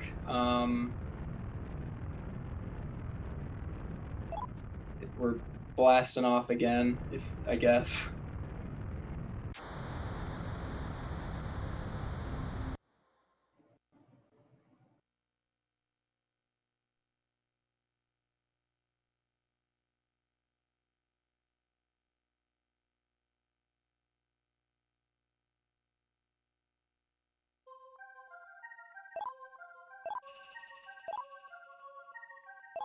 And now, because we're such good main characters, we're going to go destroy the Earth. Because, you know, why not? We're gonna destroy the Earth because we love the law. Ah, true, true.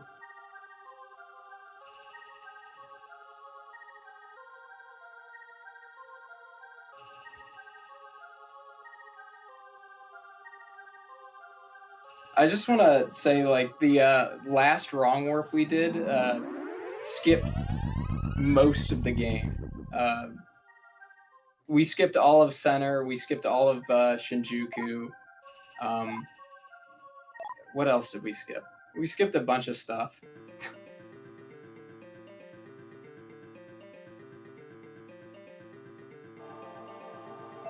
So here's YHVH's dungeon. When he's talking to you, his name is just Koe, which means voice.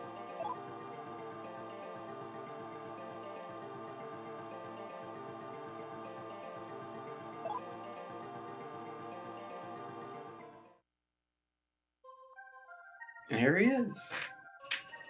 The big man himself.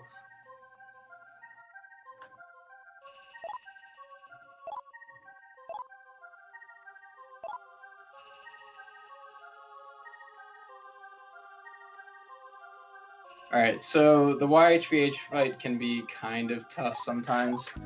We're going to attack, and then we're going to use Necros, which is the skill we just got on Hecate. We're just going to bring it back to the party undead. And now we're going to attack, defend.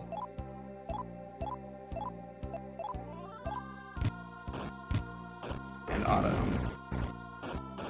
And hopefully this fight goes well.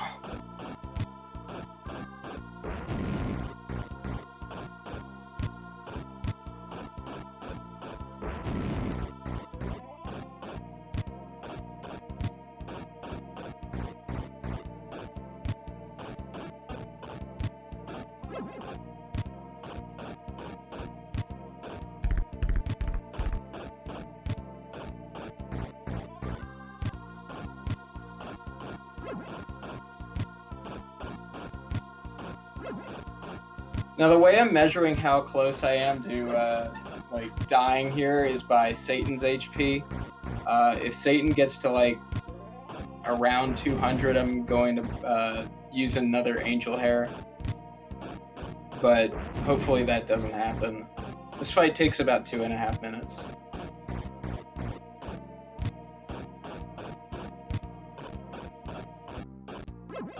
Seems pretty good so far.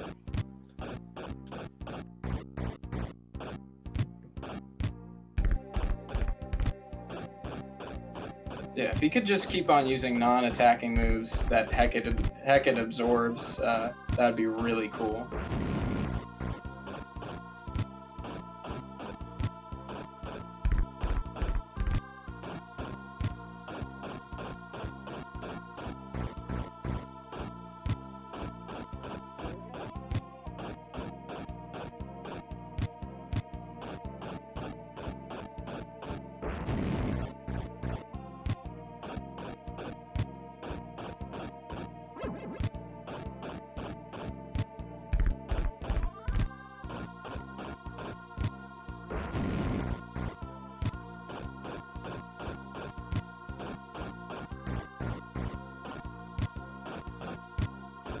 Nice. All right. A little bit more to go. Damn. Yeah, that was a really good fight. That's like the best YHVH I've had in months.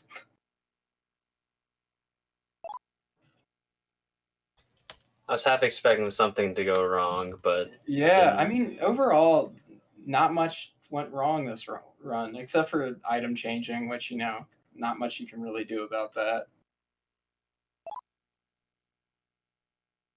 So we got a bunch of cutscenes to go through, but me doing the run portion is pretty much over. I just have to move one screen and mash through some text.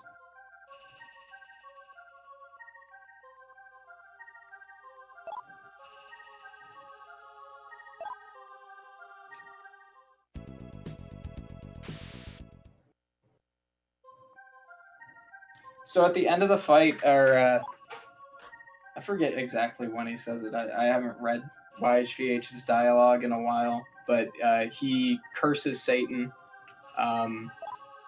So Satan gets kind of owned here, turns into dust. Rest in peace. He was a good man. Press F, boys.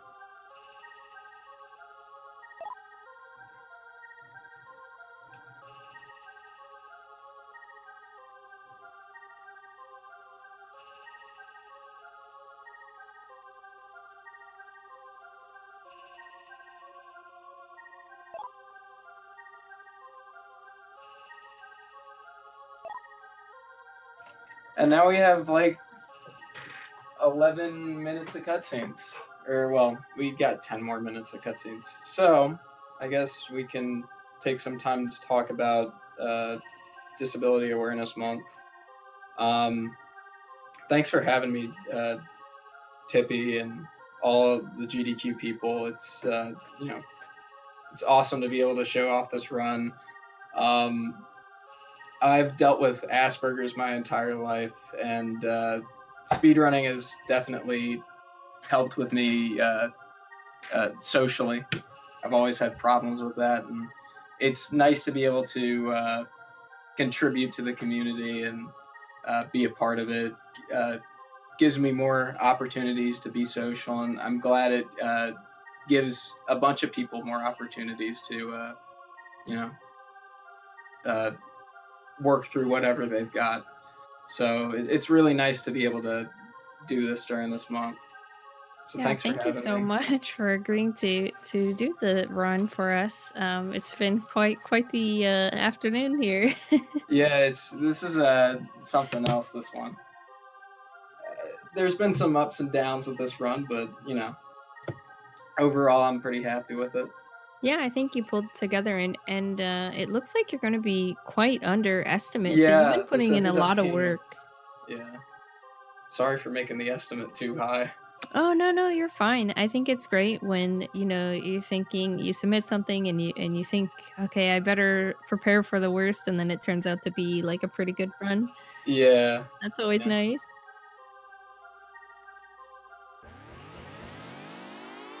Thank you, chat. Means a lot. Yeah, thank you all for being here. And thank you again to all of our subscribers for making this hotfix content possible. You guys are helping us out, so thank you so much for that.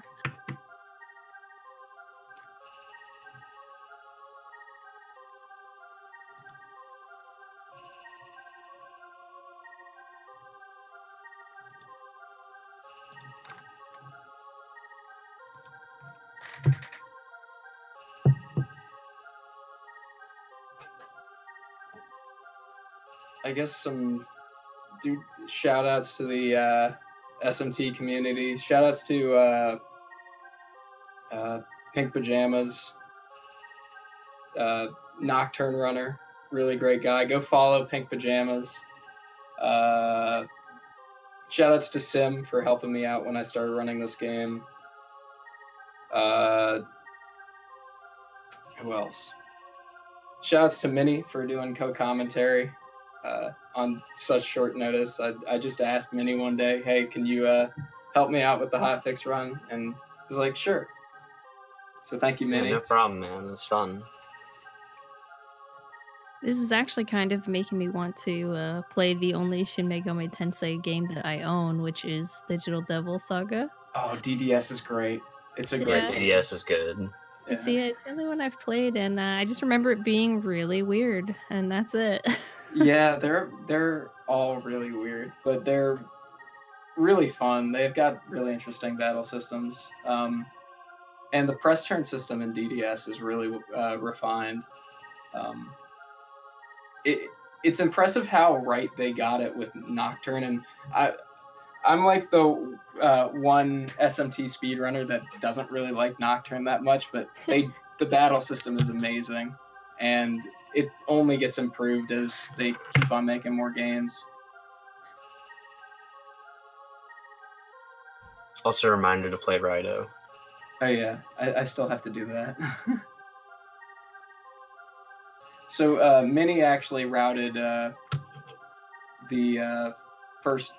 two Rido games, which are action RPGs. So meaning not turn-based?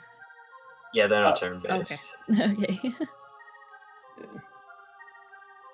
So to explain this ending sequence, it's supposed to be showing you like all the scenes that you saw, like all the cutscenes you saw while playing through the game. And we saw about like 10% of these cutscenes, so it makes absolutely no sense if you've never played the game before.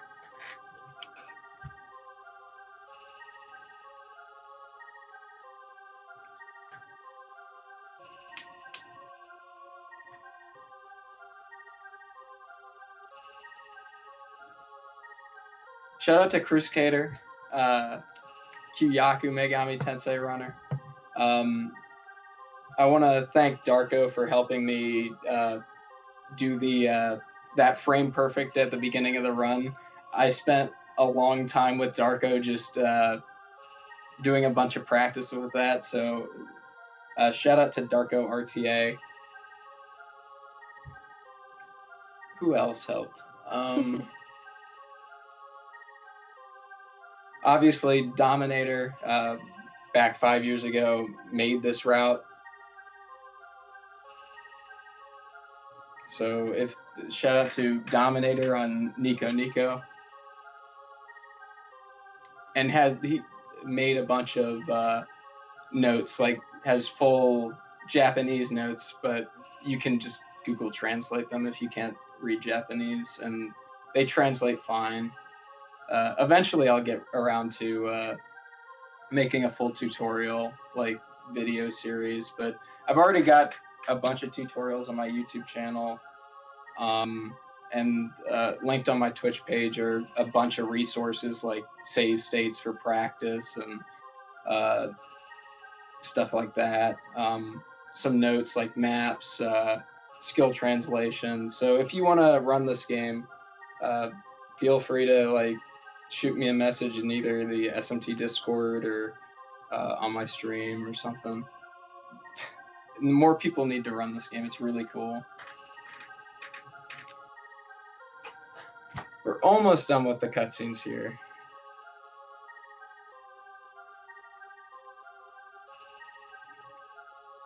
Yeah, we're pretty much just getting a highlight reel for stuff we didn't see. Yeah, exactly. And here's the end of the cutscenes. We're about to get to the credits here.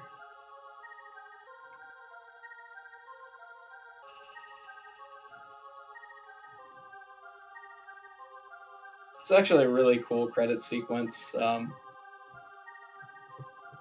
It's not super flashy, but it's good looking for what it is.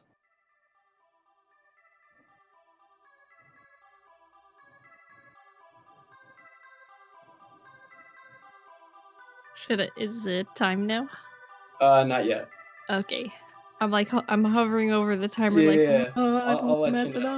up. Okay. After these credits, it's going to show the goddess is going to come down and turn into a statue. And once that screen fades to black, it's time. Okay. Got it.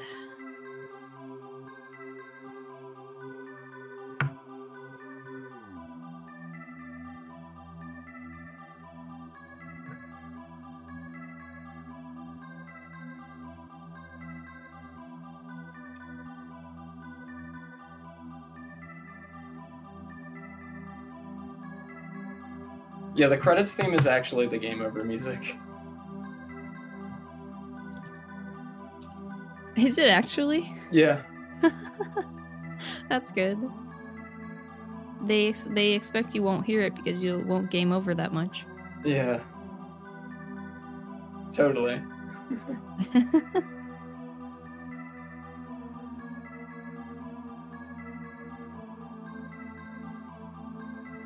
All right. About like 30 more seconds, but definitely get ready on time. All right.